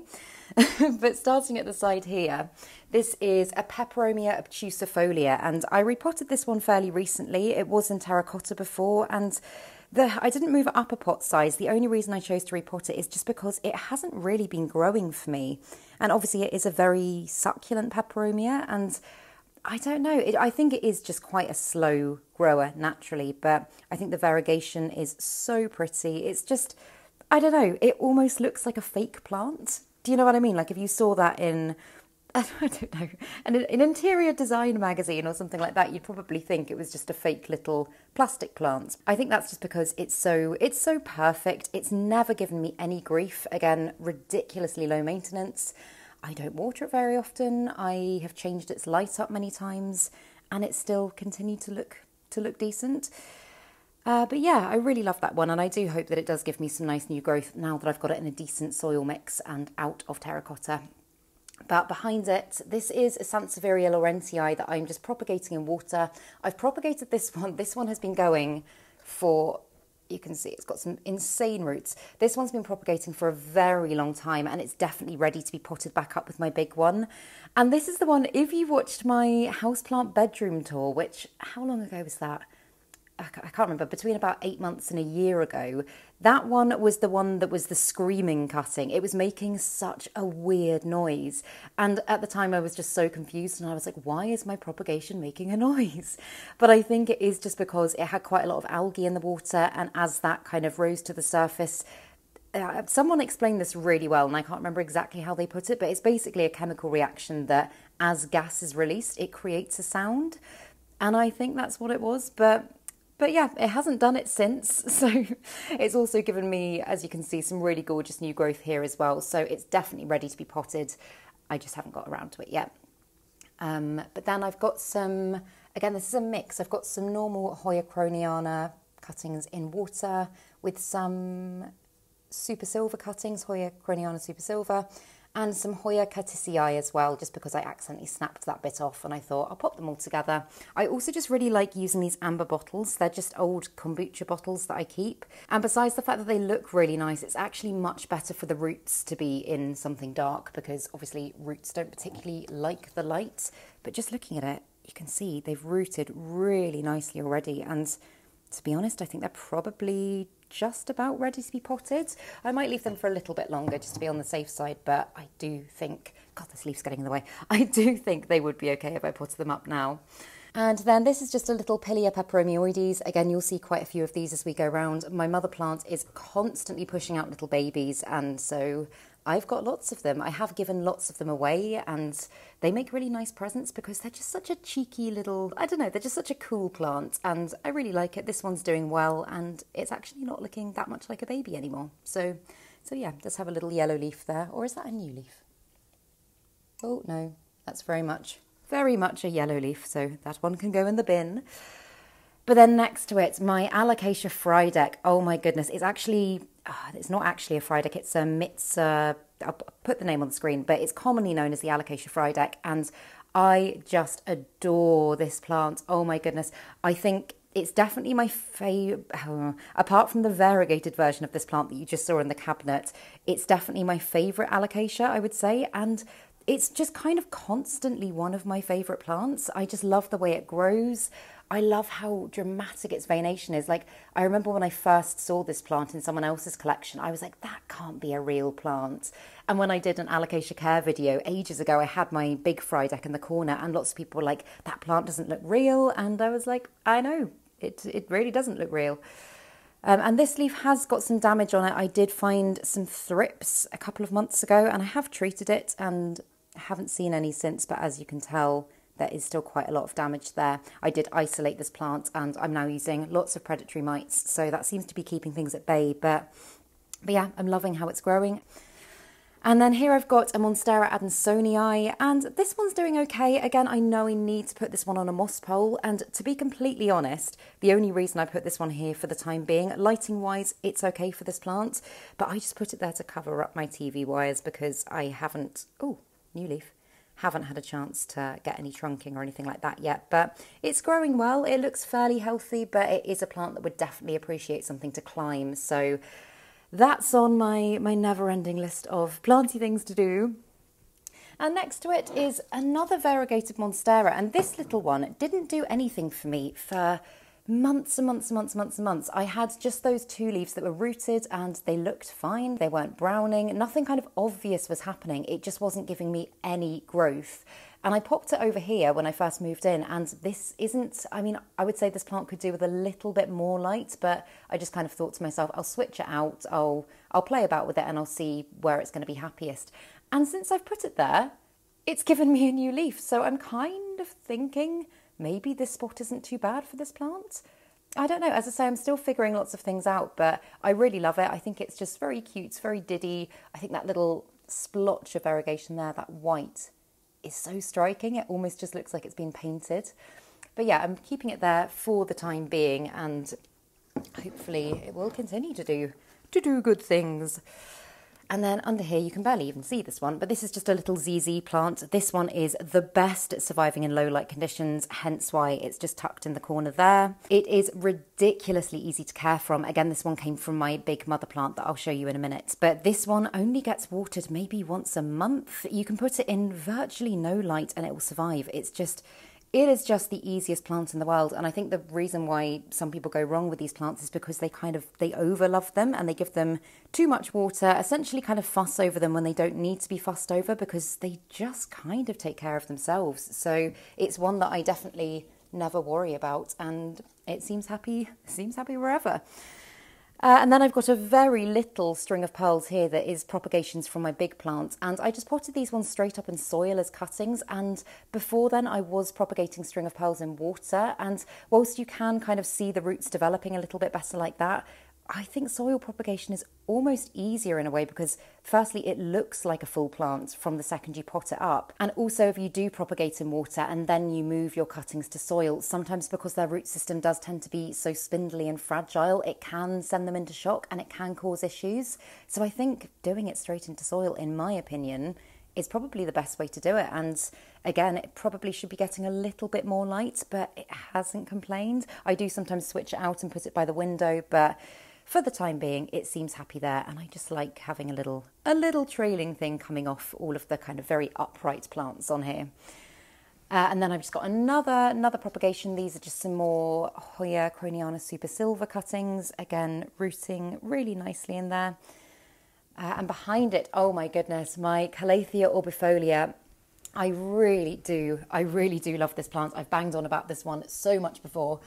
I'm just coming back so you can get a proper look at her. I think she's just stunning. She's just a magnificent beauty. And I know that these ones do have a reputation of being incredibly dramatic and oversensitive. And I've got to say, and it's funny, isn't it? Because I know some people will find plants really easy and other people will find those same plants really difficult, and vice versa. For me, the orbifolia has been very straightforward to look after. I really haven't had any issues with her, and some of my other plants that I know you guys have said you found really easy, I have struggled with.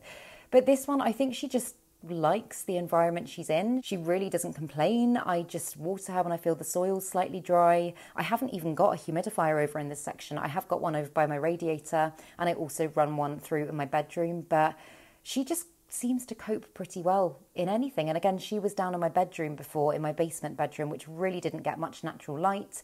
She's not in the highest light spot here, but yeah, she's doing good things. There have been times where she has given me drama. She's had some edges that have kind of browned. Well, that's damaged there, but yeah, like you can see here, this was all browning, and I just chopped it back just here so that she appears to be a little bit healthier. And to be honest, she will never complain if she has a bit of extra humidity, but so long as it's kind of 60-70% plus, she's never given me grief. So yeah, beautiful plant. I love the stripiness to her leaves. And also the thing that I love, and I don't think I've actually got an example of this at the moment. No, I don't. But when her leaves unfurl, they just look like beautiful little trumpets. Like they come up all loopy. Loopy, is that the right word? They come up all trumpety and then they unfurl, and they look beautiful. And I love as well with the different shades of green. Like these are relatively new leaves, the lighter ones. And it just contrasts so well. This is what I mean about different shades of green as opposed to lots of colour in houseplants. This, again, is just my personal preference, but that for me, I could get totally lost in that plant. But then coming down here, so this one's not doing very well. Again, I was going to say this is also a mother grow light. I've just got this one on a floor mount, and you can mount them like that in the same way that I've done on my cabinets, but I just think it looks nice and slick and minimal here, and I've already banged on about it with the cabinet grow lights. The light it produces is just so good for your plants. But, so my Epipremnum skeleton key, this one is just not looking very happy. It was doing really, really well, and it grew off the moss pole. And as you've seen in the video so far, I have propagated a lot of sections of it that are doing well.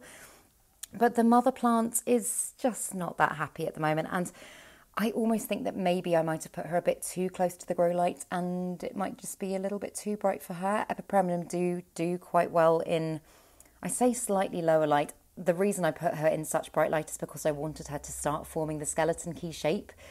But I think I might have overdone it a bit. But as I say, I have got some other cuttings that are doing really well. I'm thinking I probably will chop this plant up at some point soon and propagate it just to get it back to a more healthy state. But I still love it. Oh, my voice just cracked.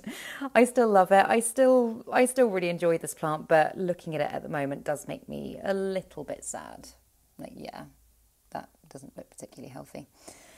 But here I've got a red coral cactus, and I've got two of these, and you'll see the other one again when we get to the hanging plants, but I accidentally ordered myself two, and it actually was a genuine accident. I don't know how it happened.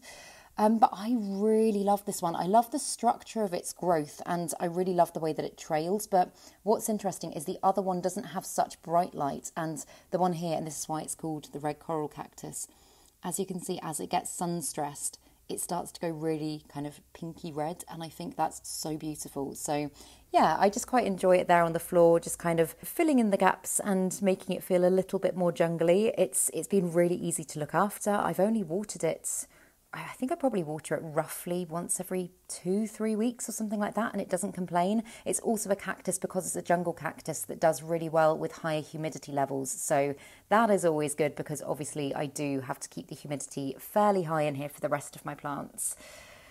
And this one is my Philodendron Brandtianum, and she's doing okay at the moment. I have chopped her back a lot recently because I just wanted to encourage some kind of bushier, fuller growth towards the bottom of the plant. And she's stunning. I mean, I love the silvery colour of her leaves, and this is currently what my Philodendron Sodoroi that you saw in my cabinet, this is the one I was comparing it to. That's what it currently looks like. But it's a very, very low maintenance, very easy to care for plant. Really don't do a lot to it. It's got a big section of growth up here that's looking a little bit leggy and damaged. So again, I think I'm going to do some more chopping and propping and probably take a look at its roots at some point soon and see if it needs a repot, because I have a feeling it might do. But yeah, it's very, very lovely. And then down here, I've got another one of my Anthurium clarinerviums just kind of tucked at the back here. And I, as I've already said, love the clarinervium. But this is one that I've actually pollinated. And as you can see, it has got some lovely berries forming. But oh my goodness, this Anthurium is so slow to pollinate. I can't actually remember exactly when I initially pollinated this one, but it feels like it was about a year ago. It was probably only about 8 months ago, but I have heard that they can take up to 2 years to produce berries, which is crazy. So again, light from the grow light. I'm just hoping that they should be ready for harvest by the end of this year.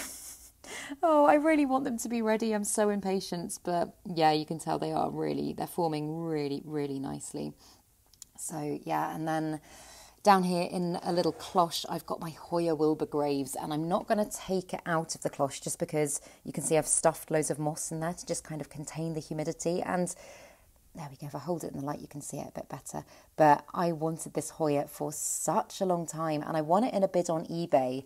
And I mean, fun story, I would have actually paid £12 for this, but I logged on from my mum's account to see, when I was bidding, to see where it was at, and I completely lost my mind and ended up bidding from my mum's account and ended up outbidding myself, and then ended up paying, I think I paid £19 for it in the end, which I don't think is bad. It's a relatively unusual Hoya, and I've seen them go for a lot more.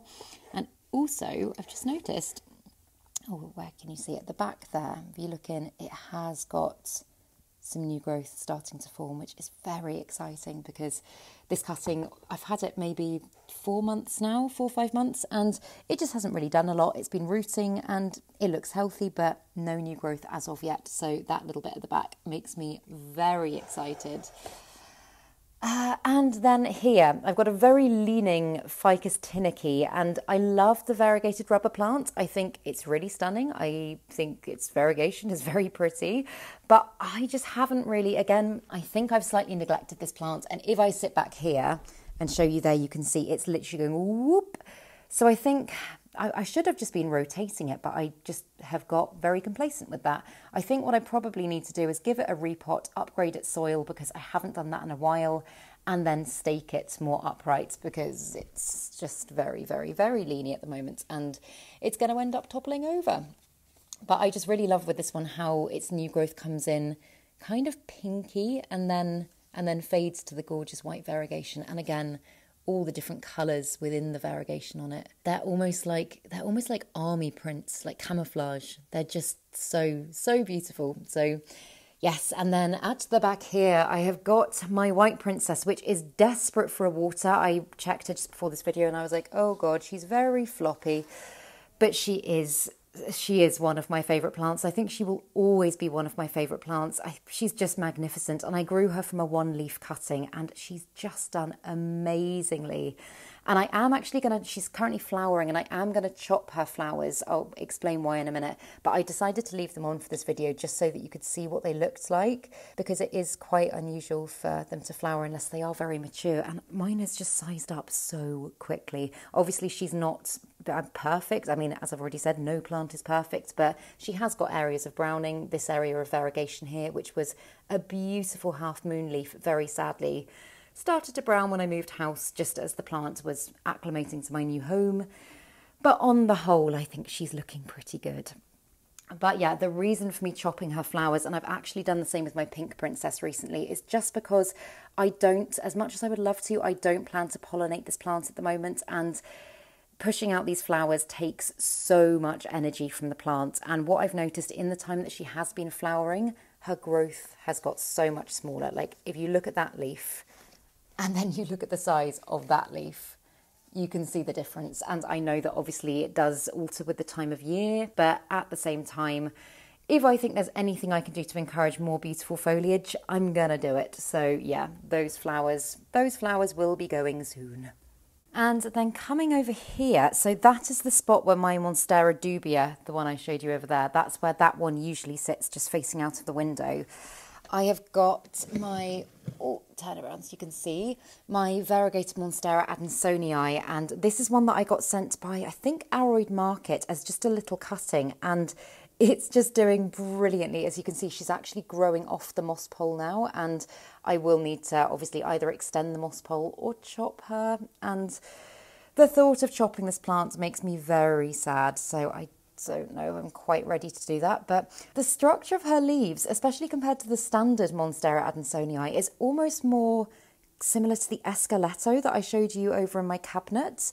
Do you know what I mean? I mean, it's ridiculously fenestrated and they're just sizing up so quickly. But if you look at the leaf here that she's just given me, how weird is that? I kind of love that she's so weird and so unpredictable, but yeah, I adore this plant, and it's one that I wanted for ages, and I was over the moon when I was finally able to get a cutting.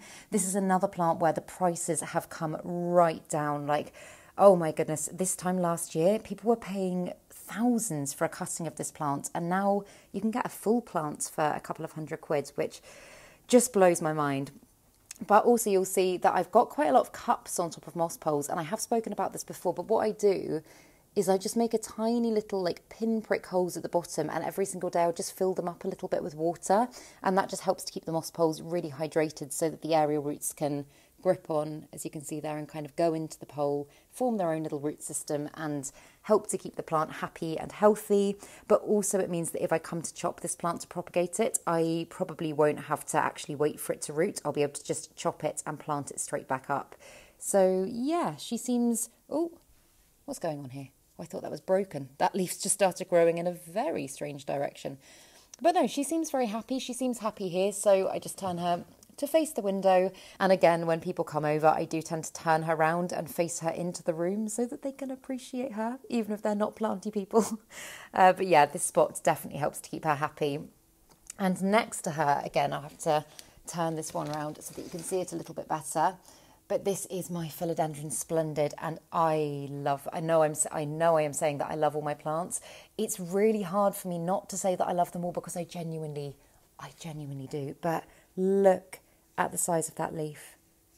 Isn't that just beautiful? And it's so velvety and shimmery, and her veination is almost golden. Like, she's such a magical plant. She's got gold running through her veins, and she just makes me unbelievably happy. Her growth is kind of going out in slightly different directions at the moment, but I think that is just because of the position she was in before I moved, and obviously now she's just got one light source. Before it was kind of 360 light. So yeah, she's just slowly turning to face the light. But I also just noticed this morning, look at this. This is very exciting. This is a brand new leaf, and so far every single leaf has got bigger and bigger and bigger. And considering the fact that this was her last leaf, I'm kind of thinking the next one is going to be even bigger than this one. And again, I'm doing the same cup method with this one, but I'm also, on the back of this pole, I just decided to wrap some plastic around it. And one of you made a very good point and said I could have just cling filmed it, but I basically just wanted to contain as much of the moisture as I possibly could, because I do plan on chopping and propagating this plant. I love her how she is, but her growth down the bottom, it's okay, it's not awful, but I would just quite like to conserve the beautiful big growth from maybe like this point here, and then get her going as a huge plant. But as you can see down here, if you look just there, she is rooting really nicely into the pole. So again, when I come to chop and prop, very similar to what I just said about the Adansonii, but when I come to chop and prop this one, she will probably be able to be planted straight into soil, and I won't have to worry about the propagation failing. So yeah. And then down here, these are just some ones that just need the light right now, and I'm going to have to squidge down and try and show you. These ones are not in an awful state, but they're all very much here for a reason. So I've got my Philodendron melanochrysum, which was previously over on the unit over there that I showed you, and she was doing okay, but I just don't think lighting was adequate for her. As you can see, she has started yellowing. I did lose a couple of leaves, but since I've put her here, she has started giving me some new growth, and the growth that she has got hasn't got any worse. Like, the yellowing hasn't got any worse. So I'm thinking for now this is probably going to be the best spot for her. I'm actually tempted to move my sofa more that way and kind of get a lot more plants along this line, because obviously it is the best lit spot ever. But no, I love the melanochrysum. I think her leaves are so beautifully delicate and velvety. And again, I know I just said about the gold veination. This, my Philodendron splendid, this one is a cross between the melanochrysum and the Philodendron verrucosum.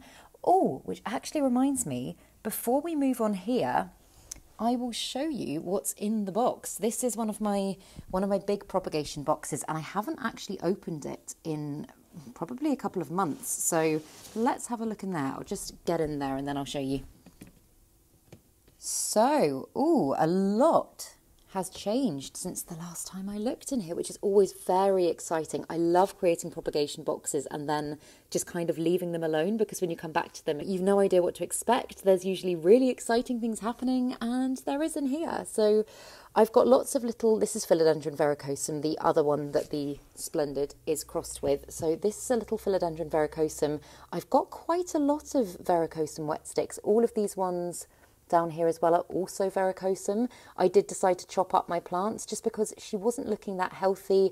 I'd struggled a lot with spider mites with her, and I just thought eventually, you know what, let's just bite the bullet and start again. So yeah, I'm very glad to see she's giving me some lovely growth. And this position's perfect because I don't have to worry about grow lights or anything. She does just get the light from the window and also acts as a stand for some of my other plants.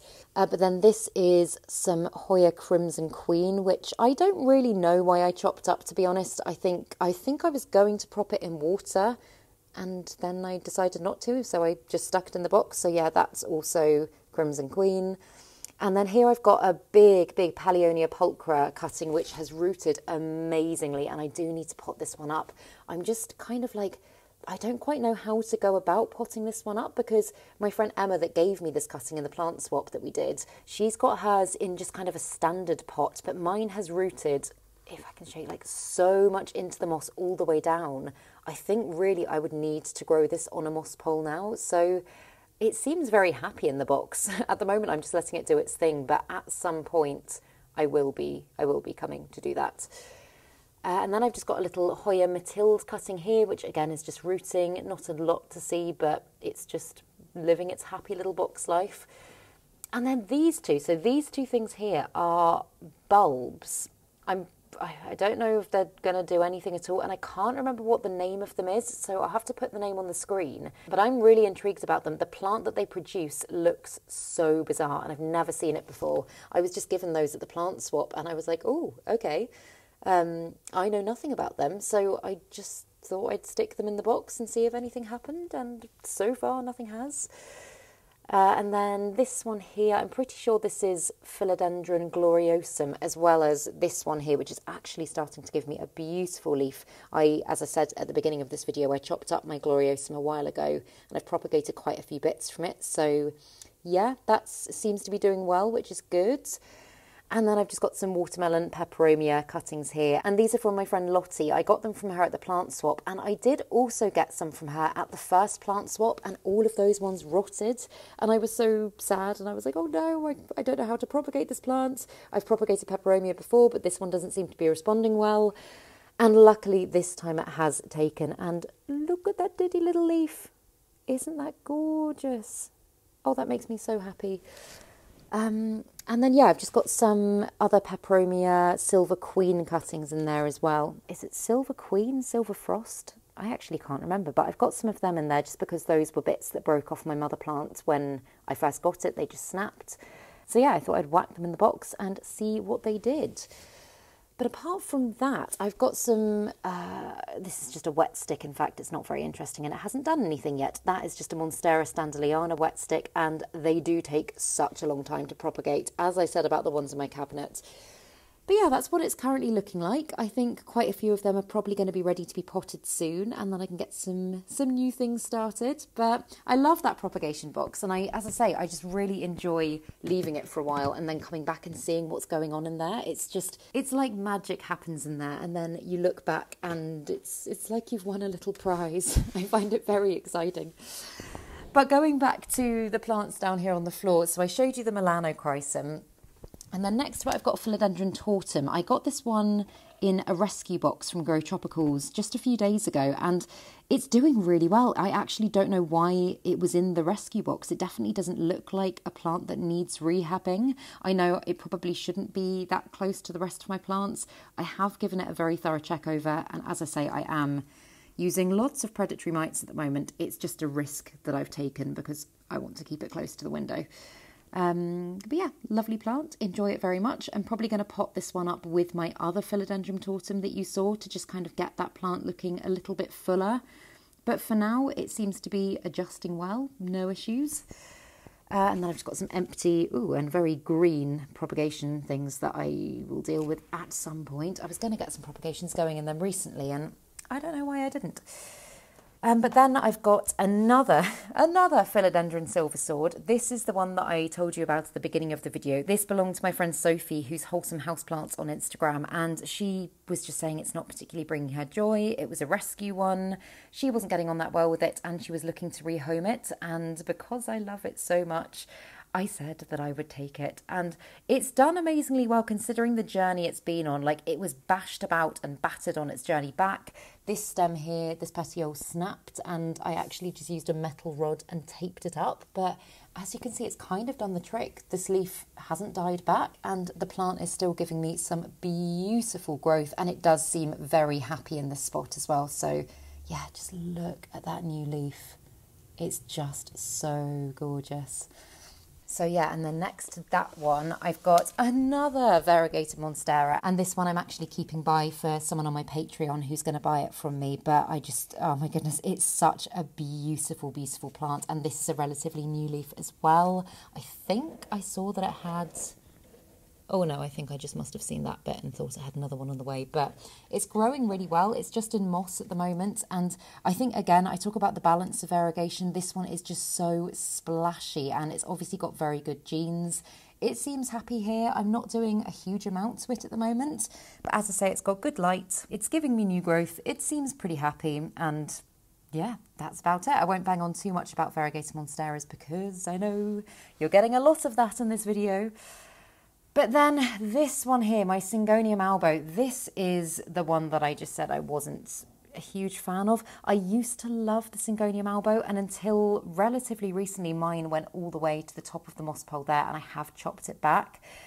It's just one, I mean, like, if you look at this section of growth here, beautiful, but obviously that leaf, it doesn't contain any chlorophyll. The leaf is essentially doomed. It's not going to last very long, and it's very unlikely to produce any more kind of balanced green and white growth. So I keep chopping it back. I appreciate the leaves while they're there, but I've just kind of got a bit bored of continuously chopping this plant back, and it's not bringing me joy. I think it would make somebody else a lot happier. So it is one that I am probably going to rehome. But in the meantime, it's looking fairly happy, fairly healthy, and I'm just kind of caring for it out of duty, which I don't like doing with plants. Every time I do anything to my plants, I want to feel like I'm doing it and it's making me happy and I'm getting something in return from them. And sorry to say, I just don't feel that about this plant anymore. But it's nothing to feel bad about. It does just happen sometimes. Sometimes you do fall out of love with plants.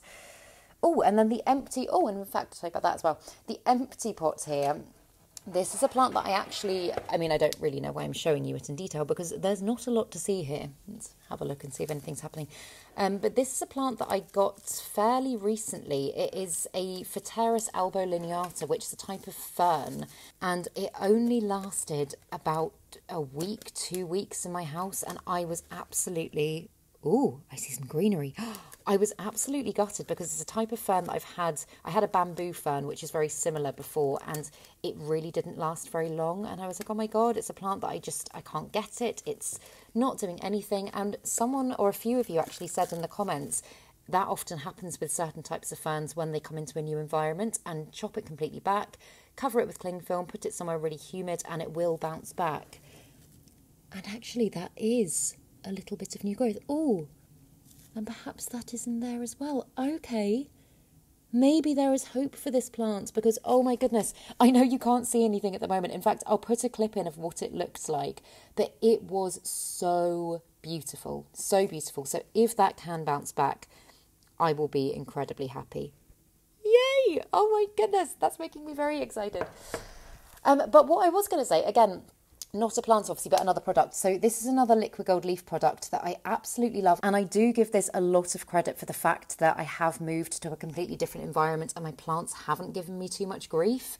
This is, I think it's a relatively, again, this isn't sponsored. I just love this product. I think it's a relatively new product of theirs, and it's basically designed to, when you spray it on your plant's leaves, you dilute it, you spray it on your plant's leaves, and it helps to naturally encourage photosynthesis in your plants. So basically, if you're maybe not able to give your plants all of the light that they need, I mean, obviously they should still have good light and it isn't a replacement for light, but it basically just means that they're going to be able to get more out of the light that they are receiving. So I started using this kind of regularly when I moved my plants from the conservatory to here, and yeah, it's done really good things. So again, would highly recommend, and have got a discount code. We'll link it down below. But then, oh, this is an exciting one. So my Hoya Sarawak, I've shown you this one before, and I'm going to start at the bottom, I'm going to work my way up because I've shown you this plant so many times before and it's only ever had 3 leaves, and it's just started doing something really exciting. Oh, look at that. Honestly, I cannot even explain how happy I am that it's finally putting out some new growth. And that leaf, I mean, the other week, it was only about that big. It was so small. In fact, when it first came out, I wondered if it was even a leaf because it was so tiny. And I didn't think it would size up as much as it has because it wasn't a top cutting. It was just a mid cutting, as you can see there. And it's getting bigger and bigger and bigger, and I'm just like, oh my God, maybe it's even going to be as big as these beautiful leaves, because this plant, I mean, it is, I cannot even explain how, like, it feels solid. It is so sturdy and so thick, and it's just the most amazing Hoya I think I've ever seen. I'm just totally in love with it. And the thing that I love as well is that although it is just this like beautiful, almost like limey green colour, it's just got such subtle little splashes of variegation, and the veination as well. Like, it's so raised and distinctive, and it's just a very, like, I mean, I think definition of like statement plant. Like, look at that. Isn't that just amazing?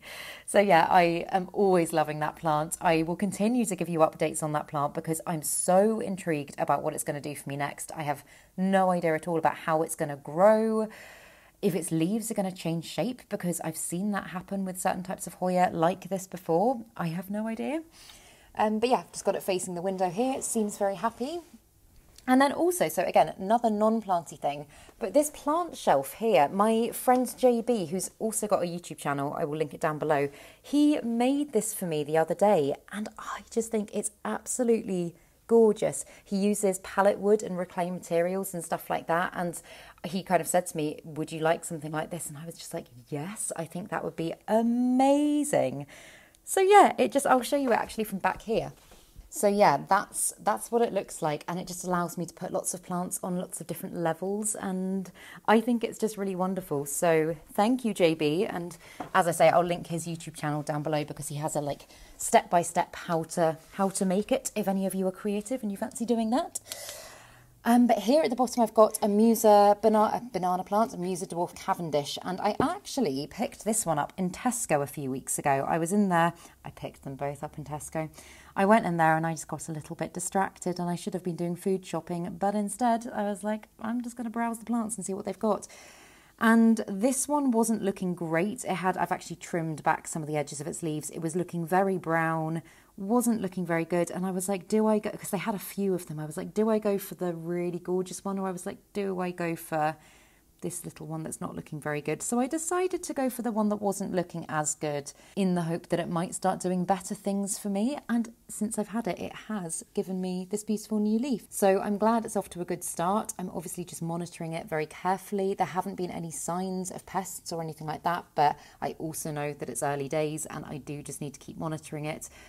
Again, predatory mites, all that sort of stuff. And I've also just seen, what's that behind it? It's a propagation box of some sort. I have a feeling, let's open it up and have a look. Ah, yeah, okay, so these are some Philodendron melanochrysum wet sticks that I decided to propagate. They haven't been in there, how long have they been in there? Maybe a month or so, and as you can see, no movement so far. But yeah, I'll just keep them there. I feel like that's a good spot for them. Again, they get lots of light. It's fairly warm up here. I'm on a top floor flat, so I do get the warmth from everyone below, which, I mean, although it's not like drastic warmth, I kind of think of it as like a little heat mat. And then, so this cactus that I also picked up in Tesco, I actually don't know what this is.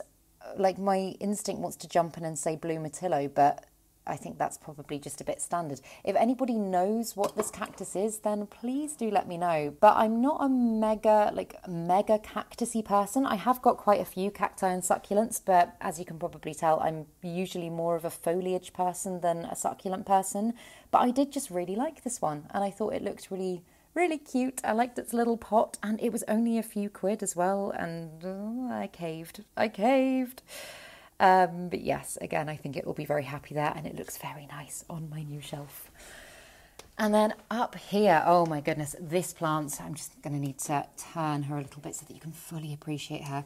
This is my variegated euphorbia, and I adore this plant. She has got so big, and this section here, like if you look at her variegation there, I just love the contrast between the dark and the light, and she's given me no grief. Again, in the time that I've had her, she's been very easy to keep. I'm very happy that she's finally branching for me as well, and I know I don't really need to have her up high. I don't really know why I've put her on the top shelf, but she is very spiky, so I think just for Yoli's sake, not that Yoli really pays any attention to the plants, but for Yoli's sake, I think it's probably safer to have her raised off the floor.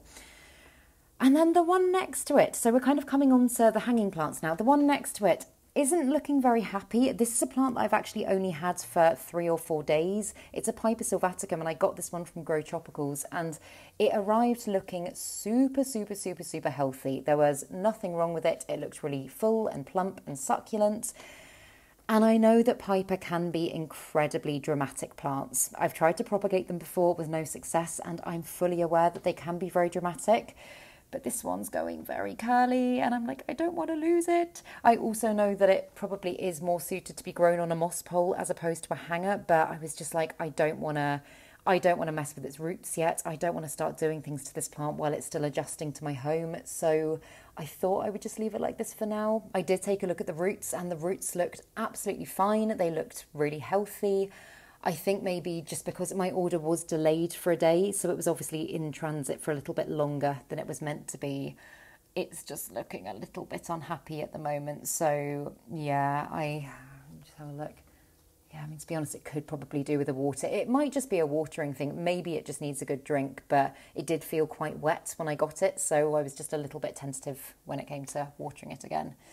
Now I'm going to have to get a chair and take you up to the ones hanging because they are obviously a little bit more difficult to reach. I know some of you are asking about how I water my hanging plants, and I do actually get a chair and take them all down to water them.